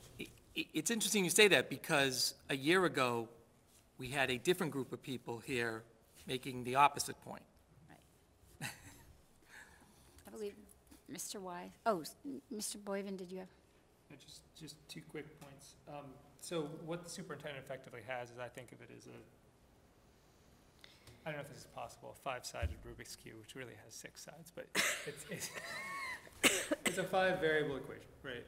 And you've got to solve that depending on the inputs you get for kindergarten enrollment every year. The school committee has tried to guide to solve access to full day first, get that variable such that you optimize access to full day. That's what I hear you saying, and that's what I've heard. The next thing is optimize for class size. Okay, we can do a second side then, and we can move people around. Integrated versus traditional is third. If you want to move that up, I think that's a separate agenda item and a separate discussion you can have with this committee. If you want to move integrated to the top from some of the people who spoke today, that's absolutely a conversation we should be having as a committee about our policy and guidance, but there's a cost to that. If we do that, I think we need to have the full discussion with all affected parties about if we move to this system where we say, okay, the first thing is to maintain integrated, not have it to traditional instead of integrated. Does that mean that not everyone has access to full day who might want it? We have to provide half-day. We don't have a choice in that. That's a legal requirement. So we have, now you don't have to send your kid to half-day, but we gotta provide. That's a must. So given that, given the space constraints, there could be other outcomes, right? So every solution, if you change the order of what variables you solve for, they're gonna be new results, and we'll have to discuss. So I think that's a conversation we should have. The second point that I had was take away that we have what I would characterize as a very flexible system right now, so we have guidance, but it's really an administrative matter ultimately about which child attends where. We do have spot redistricting, which we haven't talked a lot about. We talked more about that last week. It's another tool the superintendent has to reassign students. I had some reservations about using that in the way that it was used last year, but we had that conversation.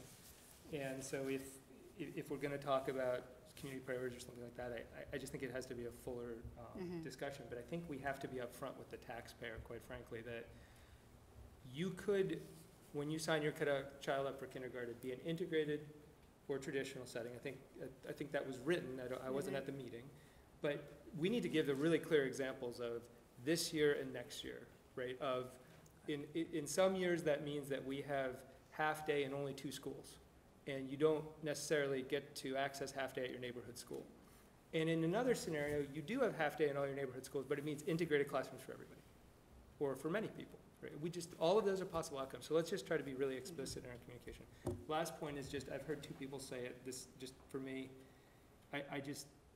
I recall that nobody on this committee put full-day kindergarten into the override request. We had multiple meetings on what we could put into it, and historically, nobody on this committee put that forward. So I remember that as well. Thanks. Mr. Wise?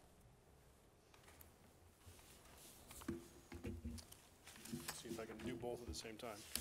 Tom Wise, South Street. Yep. I just would like to say, I'd like to try to make this the last comment on this item, because we have to get our budget voted tonight. I realize that. So first of all, we've heard people talk about the letter the kindergarten teachers wrote last year. If you don't mind, I'd just like to read a few sentences from that to make it crystal clear, the kindergarten teachers' opinions. Mr. Wise, I'll do that, but recognize everyone on this committee agrees with that. I know, I Okay. appreciate that. I'm gonna go somewhere with that, so I just wanna set the foundation. So, as the 14 current kindergarten teachers were unanimously opposed to the integrated model, we continue to urge the school committee and the community to act in the best educational and developmental interest of our students. The decision to have half and full-day kindergarten programs is what is needed. It supports the development of a learning community. The decision to continue the integrated model will truly limit and put a cap on what kindergartners are able to be exposed to and what they are potentially able to achieve. We want you to know that we are committed to giving your children the best opportunity as they start their educational journey in the Reading Public Schools. I submit to you that the kindergarten teachers are probably the experts of what kindergarten age students need. That's my submission. And they are saying that they're asking the school committee to change your policy. The policy that full day is number 1 is the first thing that needs to be adjusted. And I would also ask you that I don't see a policy officially from you guys that says that. You have guidelines, but you do not have an official policy that says that. As I read through your guidelines, it's clear you said 1, 2, 3, 4, 5, but that is not a policy, as it is right now. So that's one thing. The second thing is, in your packet here, you say, currently we do not have any available classrooms for next year, and we may need additional classroom space for special education programming during the 2020-2021 school year. I think we've established in the past that special education is unpredictable, that kids get added to the program relatively frequently, especially toward the beginning of the year, that we did not know and we were not anticipating. We've also established in the past that such things led to half classrooms at Joshua Eaton with partitions that led to OCR findings. I submit to you, as you set this right now, you have no space for next year. If you have more kids that are going into special education, you will be setting up the district for another OCR finding. Mr. Wise, I just would like to say, we will do our very best, and I think the superintendent has. And as you know, you cannot just solve an equation and create space. So clearly, if we get into that situation, we're going to do our best to avoid being in that situation. If that means that we have to get rid of art in an elementary school because we have to take over an entire classroom somewhere, then I guess, you know, those are the kinds of things that we would have to, that, not us, Dr. Doherty would look at. But I feel like we are doing the very best we can, and the administration will do their very best to serve the needs of the students. And Sharon Stewart, I think, has done an excellent job as our interim. We'll be looking to a new director, and I'm sure Dr. Doherty will communicate those priorities. Yep, I understand that. I feel like you are putting yourself so close to the edge, so close. Thank you. Unnecessarily. If you would listen to the kindergarten teachers who say that we want full and half, and I realize it's a community priority that we want as many, I had both my kids go through full day, right? So I realize that. But going back to the minutes in 2011, there was a lottery. This town had a lottery before, and Elaine, Mrs. Webb, you just said the same. We never had the lottery in 2011. It was prior to 2000, it was very early on. My kids were in kindergarten in 2000, 2001, 2, 3, 4. So Tom, I've not had a lottery since I've been superintendent. You may not have had to, but on January 13th of 2011, the minutes said, Dr. Doherty handed out an updated enrollment projection for the next school year. He appointed that the incoming kindergarten numbers were based solely on the census. Kindergarten registration is currently underway, and full-day lottery will be Tuesday. That is true. That is true. We were talking about having a lottery, but we never had the lottery. We've not had a lottery in the time that I've been superintendent. Fortunate to not have to do it, Right. but the construct is there to do it if you need to. thank you. I'd like to move on to the FY20 budget. And Dr. Doherty, did we talk about the initial presentation on the,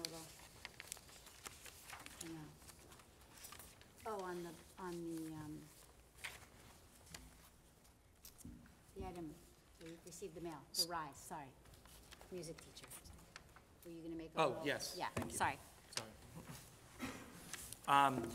So I know there's been a lot of discussion, and the committee has received emails regarding the .6 RISE position, and there's a couple of things that I want to clarify before the committee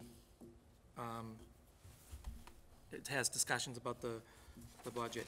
So first of all, I think there's been some confusion in the community that the position is getting cut. The position is not getting cut. The position is not in the current budget, so it would not be in next year's budget. It was a position that was cut a couple of years ago. It was not part of the override funding, and we unfortunately cannot have put everything in the override proposal, and there were things that we actually had to take out once we knew what the select board had put forward as a number for the funding. And there are other things that have been cut over the years that were not put, that have not been put back in this budget. And you mentioned, Mrs. Webb, the virtual high school piece, which is something that we still do not have, and that was one of the things that was cut. So that, I just want to clarify that piece. In conversations that I had with, and I've had with Ms. Boswick regarding the music, so music is integrated throughout the entire day in the classrooms. It's not uncommon on a regular basis for teachers, both in physical education classes and in the general, the integrated classrooms, to be using songs as part of their curriculum. It is a regular part of the day now. The teachers, the classroom teachers use music. In addition, the RISE PTN has music enrichment going on throughout the year. So they've had October, November, January, February, and March. There have been enrichment programs around music that are scheduled or have already occurred. And those have been funded by the RISE PTN. So those, I think it's important to note that music is an integrated piece of this. And I know that Sharon can also speak a little bit about this piece as well in terms of services and things like that. I mean, I don't think there's a dispute regarding how helpful music is for young children. I don't think anyone really disputes some of the points that folks have made.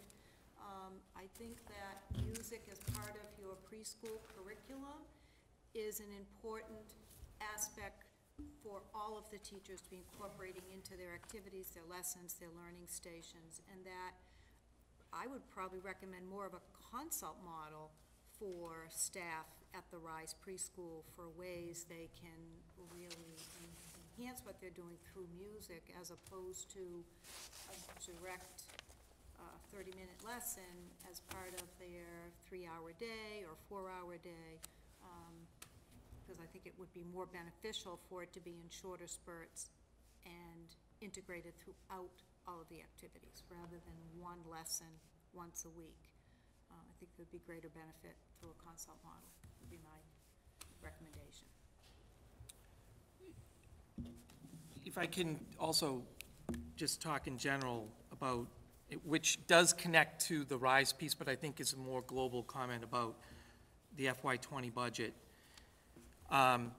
Something that we didn't talk about, and we just didn't feel that it was warranted the year after an override has passed, is that there's been numerous discussions internally about other positions that our principals have felt should be in this budget that we have not funded in this budget. And we had to have a lot of conversations, both with special education positions and with regular education positions, that we've told principals, unfortunately, we just don't have the funding to fund those positions. And they're all important positions.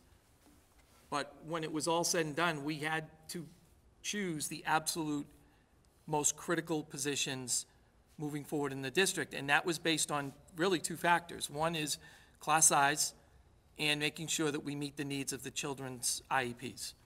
There are no other additional positions in this budget outside of those two areas. So I think it's important to note that when we put these budgets together, and we are taking a look at every single aspect and having numerous conversations at many different levels as we're putting this together over a several-month period. Thank you. We'll just open it up to any other questions from committee members, any discussions on the budget. I think I'd like to have a little bit of discussion first before I ask Dr. Doxer to read a motion.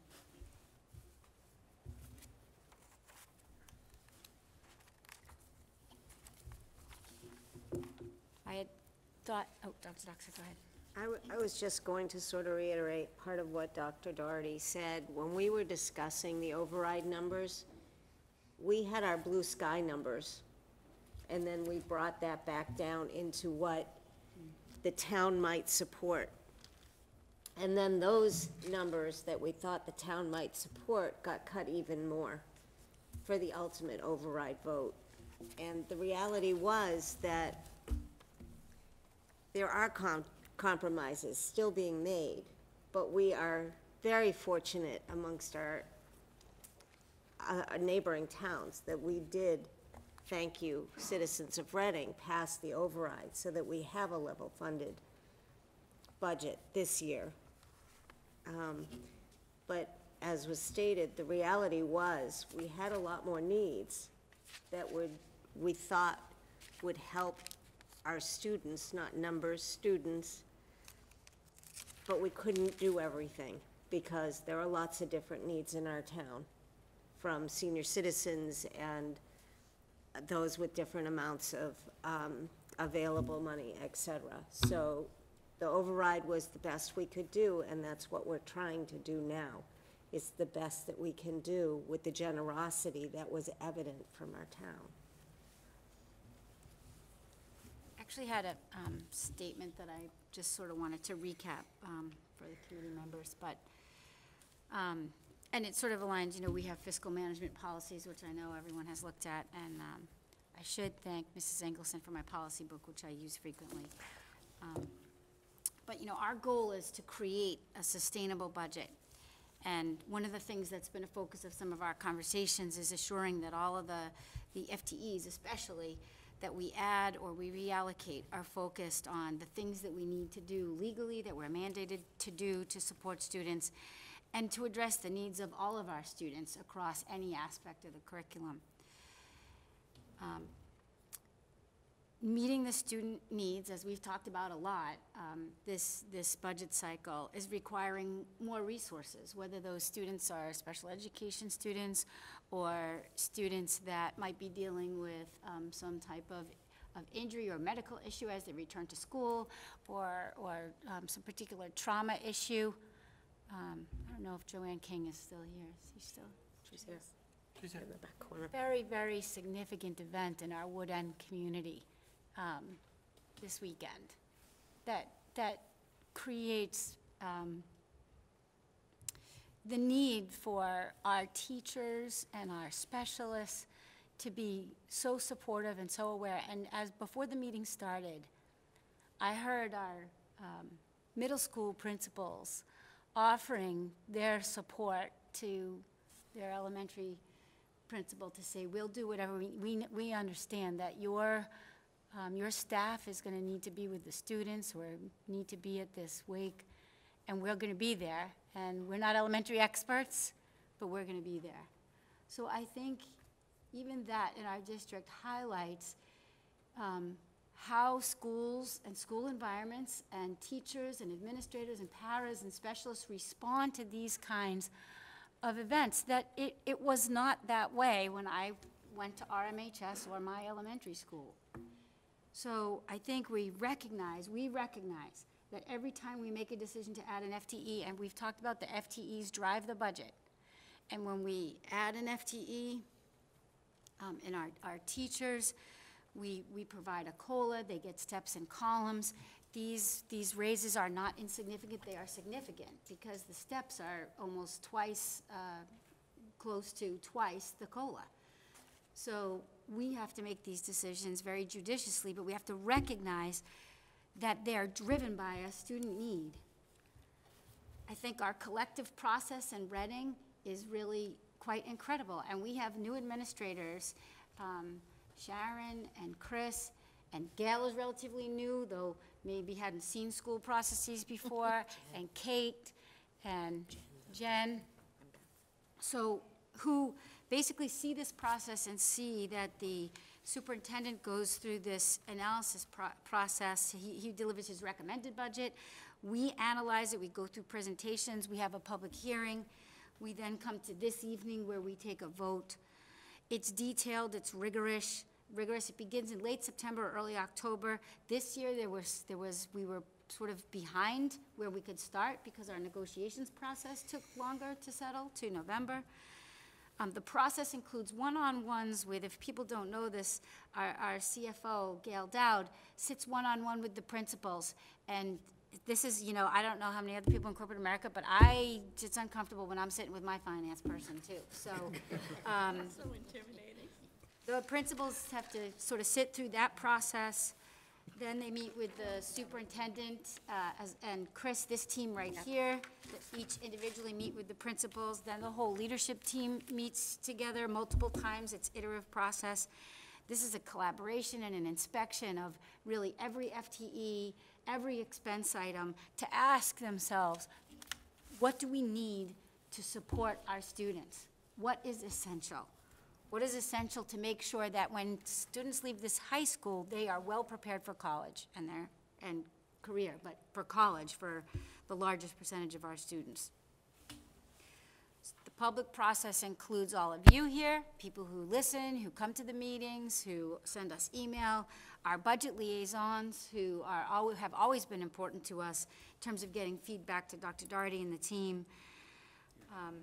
And I think that rigor, sometimes it may feel like to us, and I don't know why it feels this way, but it feels like sort of, okay, now we're at this one meeting, and I have to sort of, now I have to make this decision. So I wanted to take a minute to reflect on the fact that this is a very long and detailed process. And it's not to say that we can always look for ways to improve that process, and, you know, I look forward to feedback from my fellow committee members at the end of the cycle to say, you know, where could we do this better? We've changed our process with FinCom over the years. Appreciate you being here. I know some of your other members are watching this exciting TV, but we, you know, changed that process as well so that FinCom can really see in a more dramatic and firsthand way the struggles that we go through in the dialogue. I think we got a couple members here tonight. So with that said, I know, and also you know, we all ask our questions in the meetings.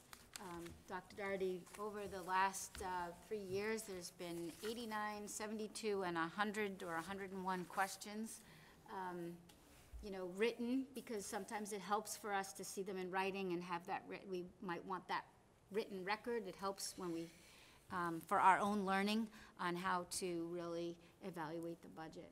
So I just wanted to say that I appreciate all of that. I know our administrators have been here, principals have been here with us over the last couple of meetings. And, yep, just want to I wanted to just set that frame and give people an opportunity to ask additional questions. And then I think we'll put the motion on the table. Mr. Robinson. I guess to Dr. Doherty and Sharon, so, you know, we had some lively conversation on the music thing, but my question is whether we can get you went through a lot of the things that are apparently being done. If we could get you know, some sort of communication with the parents or a white paper or whatever that shows that there is some music, because there's a disconnect if people or residents are saying there isn't, or they've lost it, but, you know, you just articulated that there's things going on all day long, and I think it's important to, as part of a response to that, put that out there as to what's going on. I think you mentioned the PTNs or PTN. Well, yeah, it's the PTO, essentially. And some of the things that Sharon just said, I think it's important that gets communicated, because, you know, there's residents that don't know that don't think that's happening, I guess. We can certainly have Mrs. Boswick send something out to the parents to communicate that. Ms. Browski. Thank you. I just have a couple quick things. I don't have any questions at this point. I've asked a lot over the last few weeks. I submitted several in writing.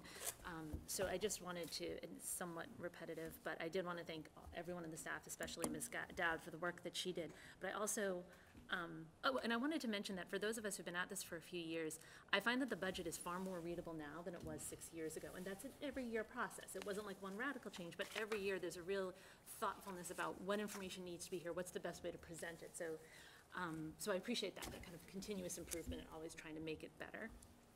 But I also wanted to thank the four of you, because it happens every year and it happened again this year. Reading the questions that you submitted always makes me think. There's always a few that I go, ooh, that's an interesting thought and a different way of looking at it. So thank you for your work, because it really helped me in my thinking. And I guess my only comment on this budget, for me, the most important thing about the FY20 budget, the single most important thing, is the chart on page 4, where Dr. Doherty articulates that this budget is in full compliance with all the commitments we made during the override process. I think, as Dr. Doxer said, always being cognizant of the generosity and the trust put in us by the taxpayers of this town to say, yes, we will all raise our property taxes to support our schools. We said we would spend the money in the following ways, and I really appreciate that this budget lays out, and we have done everything we said we would do. So I appreciate the clarity on that, because I think it's really a very important point. Thank you. Mr. Boyden. Yeah, I would just add a couple things to the last points, Mr. Robinson, Ms. Borowski. So first of all, Ms. Borowski, to your point, just, Gail, I really like figure 2. It's a nice job. It really itemizes for the taxpayer exactly what they've supported and invested in our schools. Tells you exactly where the override money is. Legally, I don't believe we have an obligation to provide that after the first year, which we just passed, but we continue to provide that as we promised we would, so it's promise kept, and I want to thank you for doing that extra work and figure, can you please keep that in the budget book? The budget book has gotten much more streamlined in my 3 years here, I do appreciate that. For me, just to give you some feedback, Gail, the drivers are like figure 10, the master budget sheet, that's the first place I go in this book. The second place I go, that's the money. And the second place I go is the time, which is the FTE table in figure 12. My only suggestion is when I went back through some older budget books, I think there was a different font or presentation or shading where it was more clear where it's kind of an inverse way of presenting information where you show the subtotal at the top and then you itemize below, and it's really more like something where you click and you open up a set of like subfolders. But for someone reading it for the first time, it's a little hard to follow. So if you look back a couple budget books, there was a template that I thought was a little more readable, a different shading for the subtotal. So like regular day, it would have a different shading, and then all the items, and it would be right justified under regular day, so you could really clearly see that relationship. The questions that were mentioned, I do like the question approach. I like that they were anonymized this year, personally, and grouped by topic. I really like that. I really don't know who asked what. I think that's. I just find that when you group like, sorry to interrupt, when you group like questions together, I always try to guess which of you thought the other thing personally. I'm glad that I don't exactly know, but that process, that I know that we submit a lot of questions, and I think the voters elected us to do that, and I appreciate you supporting that effort as, you know, us as volunteers, and you put a lot of extra time above and beyond to really help the voter. We're here to help the voter get the information about the school budget, make that accessible. We're trying to do that. We can't do it without you. So I want to thank all of you. All of you worked on that, I know, so. Thanks. Yes, I think that organization will also be very helpful to FinCom because they're on to their process. And so grouping them by category, I think really is helpful because they can read that and instead of being sort of all over. So if any committee members were feeling like, oh, my questions, now nobody can tell which questions I asked, I appreciate it. It really does serve the process more effectively. Dr. Doxer? I appreciate that part of our job is to make sure that the voters understand and can follow the process or are involved and able to give their opinions.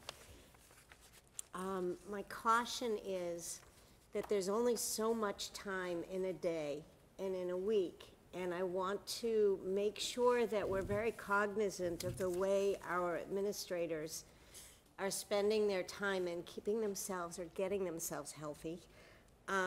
Because the students are our primary focus here, and they need to stay the primary focus when we're working on a budget, when we're answering questions, when we're working out what we can spend and what we can't. That enters into the bandwidth of our administrators and where their time goes. And so I'm so appreciative of the Herculean effort that has been put into the continual improvement in the budget book and the numbers that are available to us and the extra effort you put in to give us the answers to our questions.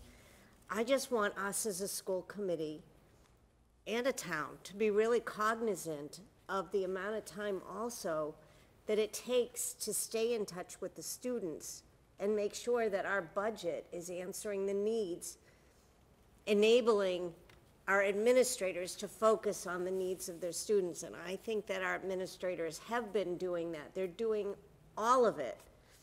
But I'm concerned sometimes we get spoiled and then we keep asking for more. And I want to make sure this process stays doable and our school district stays focused on our children. And so I don't know how to finish that sentence except thank you for doing what you do because you're doing both sides of it. But I think that it's our job to try to keep in mind the bandwidth that our administrators and our teachers have and keep their jobs doable and support our teachers and our administrators in staying connected with the students. Thank you. I'm going to ask Dr. Doxer to read the motion at this point. I move to approve the FY 2020 school department budget in the amount of, is that the number? Yep. $46,467,348. Mrs. Dowd, got that right? Is that right? Can I get a second? I don't think I can second. You want to, but Mr. Boyd. Did you have Another, No, she was asking if the seconded by Mr. Boyd. Yes. Do we have any further discussion? Mr. Boyden. So just a few observations on this budget that when I went through it to share with the committee and some of my concerns, I'm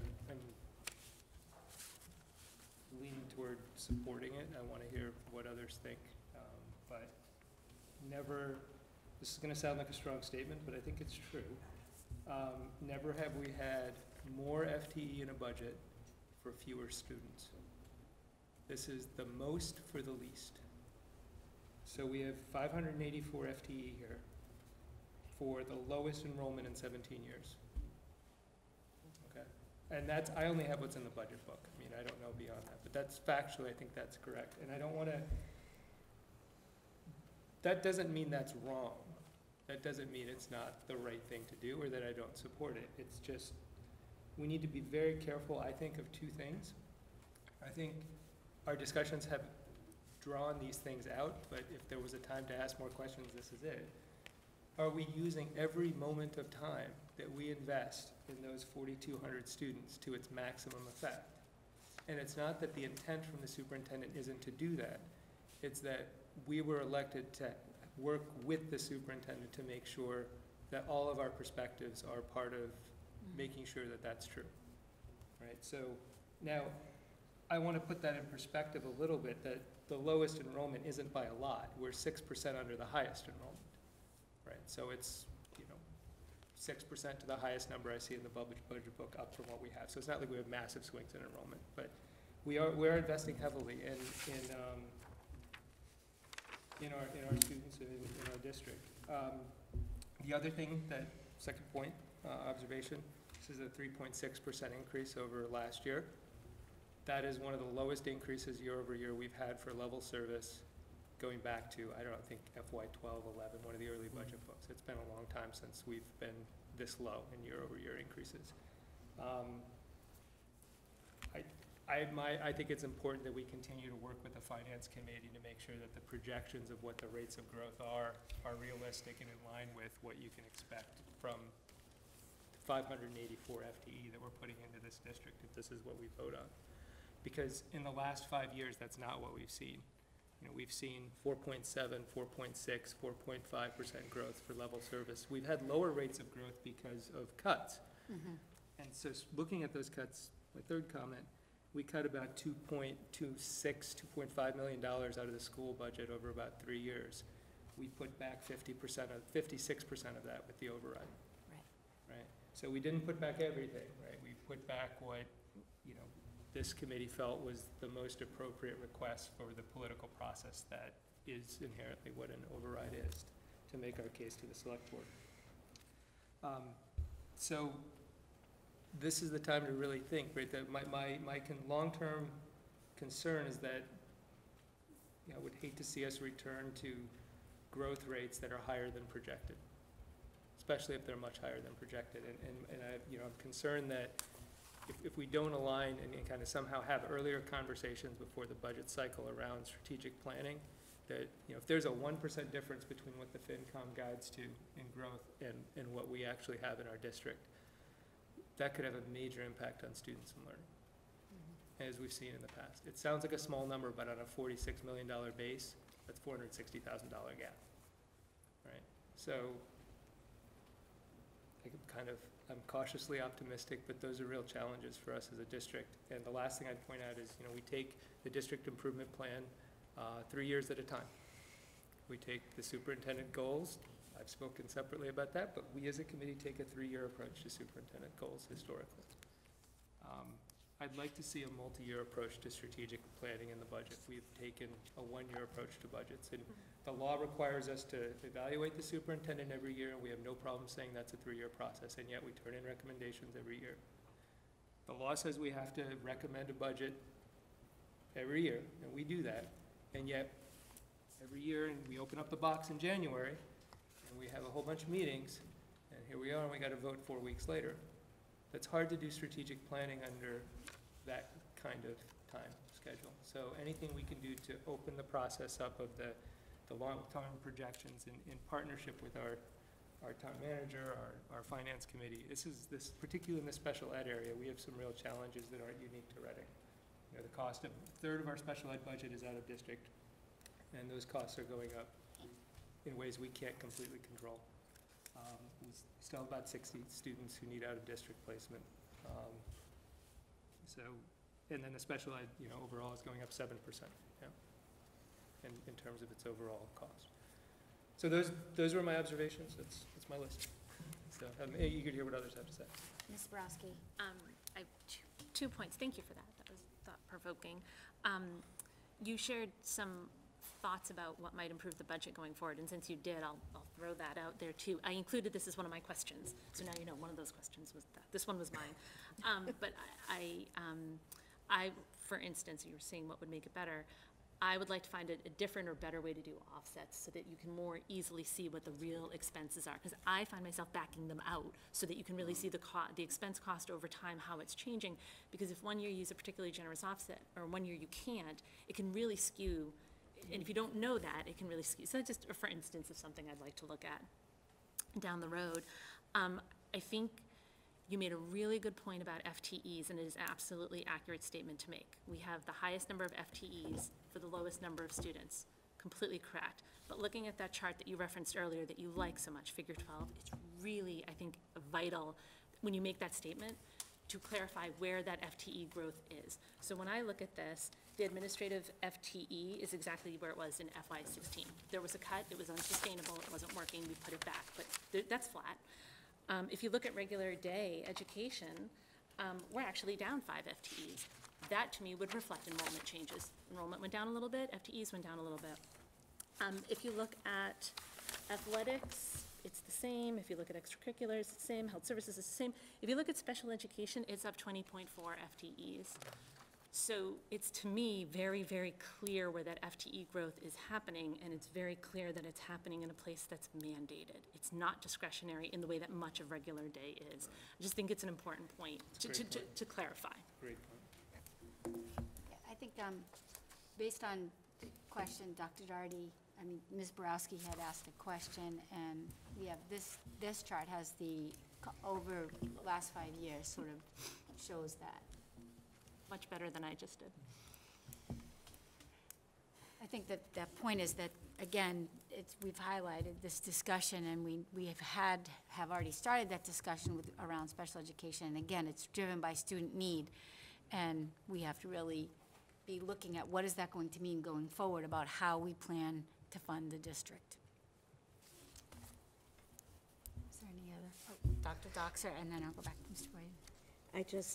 I also was focusing on the FTE question, and I just want to reinforce that our most important resources are our teachers. And the student needs, we see how it parses apart, but on the everyday, using every minute, as you said, that the way every minute is used is not necessarily towards standardized test scores or towards academics. We are dealing with real people who are real teachers and real students who are real people and real families who are real people. I know it sounds redundant, but using every minute also means leaving enough time for their needs to be dealt with, for the learning to be meaningful, for questions to be pursued, and for students and teachers to find the joy in learning and teaching. And the more we crunch in to their space and their time and on their backs, the less joy there is, the less time there is to follow meaningful learning, and the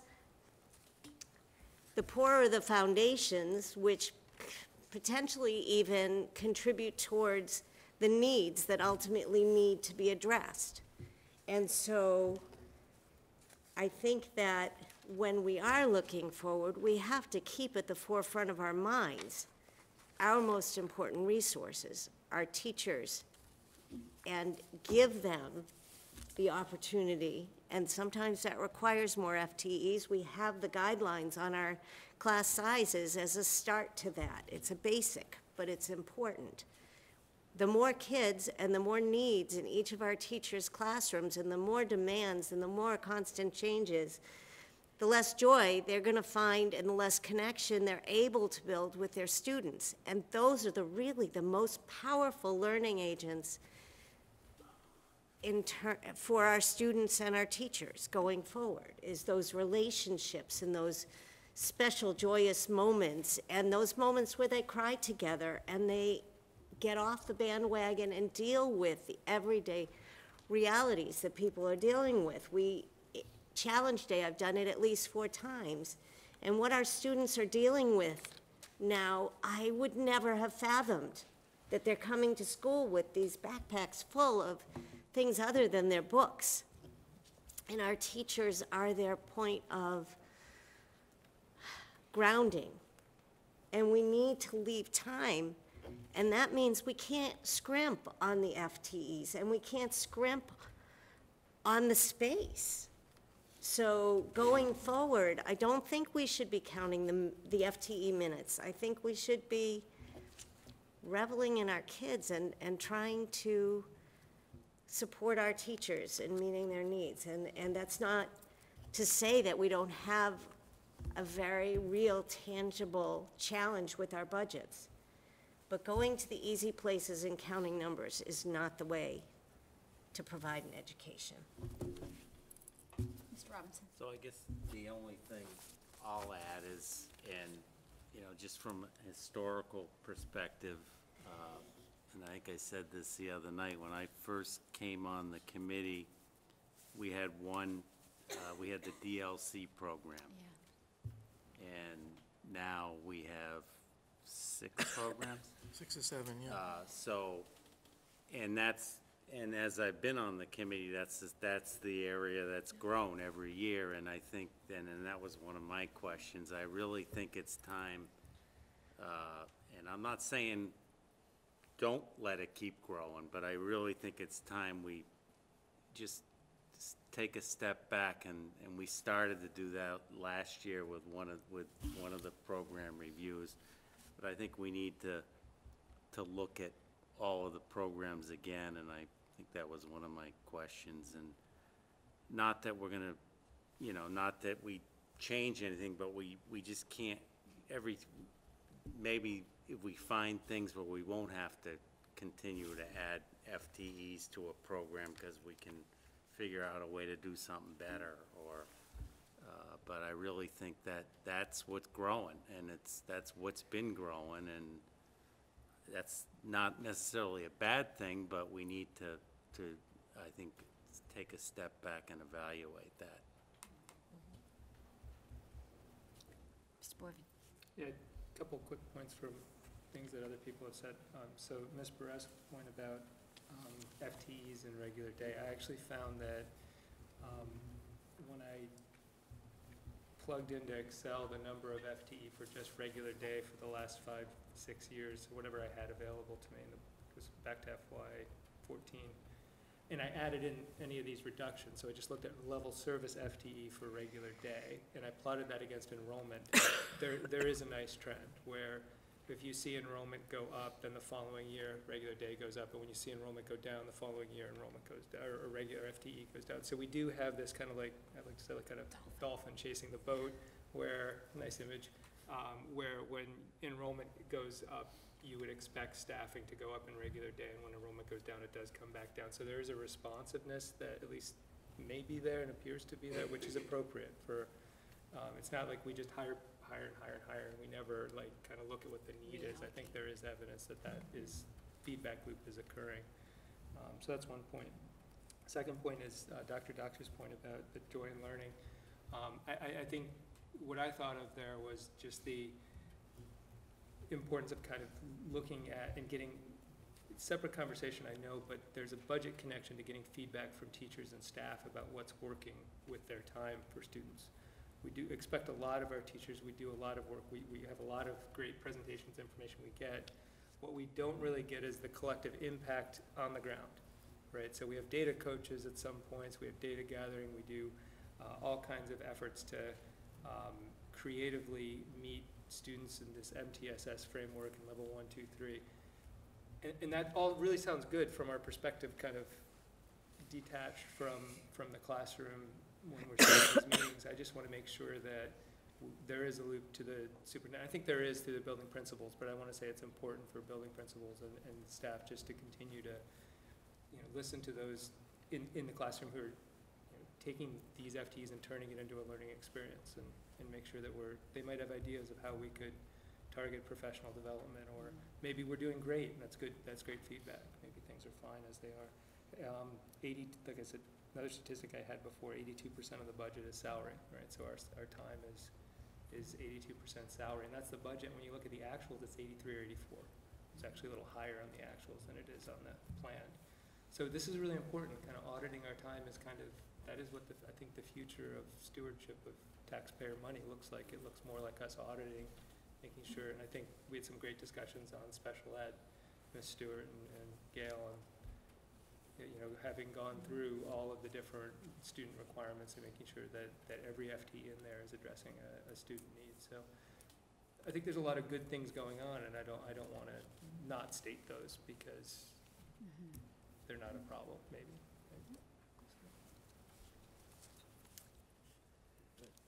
No further discussion. Ready to take it to a vote? The motion was made and seconded to approve the FY '20 school department budget in the amount of $46,467,348. So this is the superintendent's recommended budget. And, This is the school committee. yep, Which to become the school committee budget. ready for a vote? Right. All those in favor? Any opposed? 5-0. I have one other short item. I know that, Maura left, I believe, but Maura highlighted something that our Sue Gilbert, our art teacher here at the high school, has done, the memory project. And Dr. Daugherty, for people who don't know, he produces something called The Journey, which I think is on volume 10. Am I right? Yes. Pathways. 10, and. Yeah, pathways. Pathways. Pathways to the community. Yeah. And it's, he highlighted this and included a video clip. And I don't usually have time to do that. And I think when you read about in the Journey or the Pathways what the memory project was, you can read it so that we get a little sense of it. But I'd like to have Dr. Daugherty show that video. Yeah, the challenge is we don't have sound. We'll have to try to figure this out. Don't you guys sound on the laptop? Yeah, but you won't be able to hear it. We'll have to put the Will microphone. one of the mics fit? Bring a microphone over. It's a labyrinth trying to get over to. So if we get the video going, This one's recognize pretty that long. this is the art, Sue Gilbert and the high school art students participated in this program. Last year, they did the memory project, I think these are battery powered. and, And then for RCTV. we'll hold them close enough. I'll hold it. So last year, they participated in the memory project, and it was for this year, their artwork is going to Myanmar, and last year it was Syria. And so this is basically what happens with that artwork. So I think some of the teachers must have watched the video, principals have watched the video. Is this the right one? Yeah.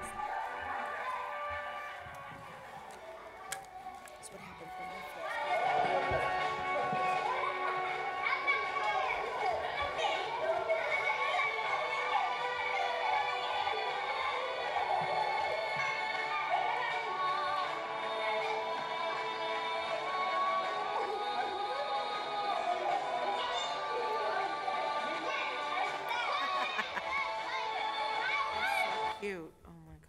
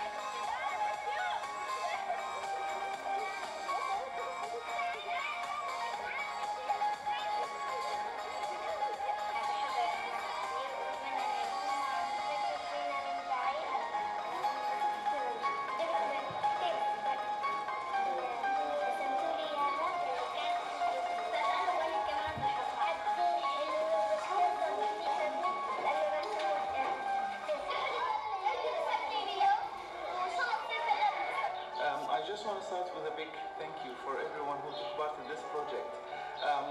What you have done for these children is very special. For these children, there are a lot of donations, financial donations that comes for the facilities and everything else. They're very important, but they lack the special touch that you guys have provided in this project. What you have done, you have showed these children that there are people on the other side of the world that really cares, and that will change their future. What I've seen yesterday is that the love that you sent for them have lit up their heart, and I saw that on their faces. So really, thank you for everything that you have done. These Syrian refugees have suffered a lot, and for them to see their photos and their portraits in such a way just puts a smile on everyone's face. Thank you very much. هلا هذه الصور اللي توزعت اليوم كانت فرحة لطلابنا. بالوقت اللي احنا بنوزع فيه كنا ملفات الصور كانت بتوزع عليهم الفرح والسرور على وجوه طلابنا. الفكرة من المشروع كانت كثير رائعة، انه في شخص ما في مكان ما عم بفكر بمعاناة طلاب عم يدعمهم معنويا، بيرسم لهم الابتسامة بأقل الظروف، ومن هون بنحكي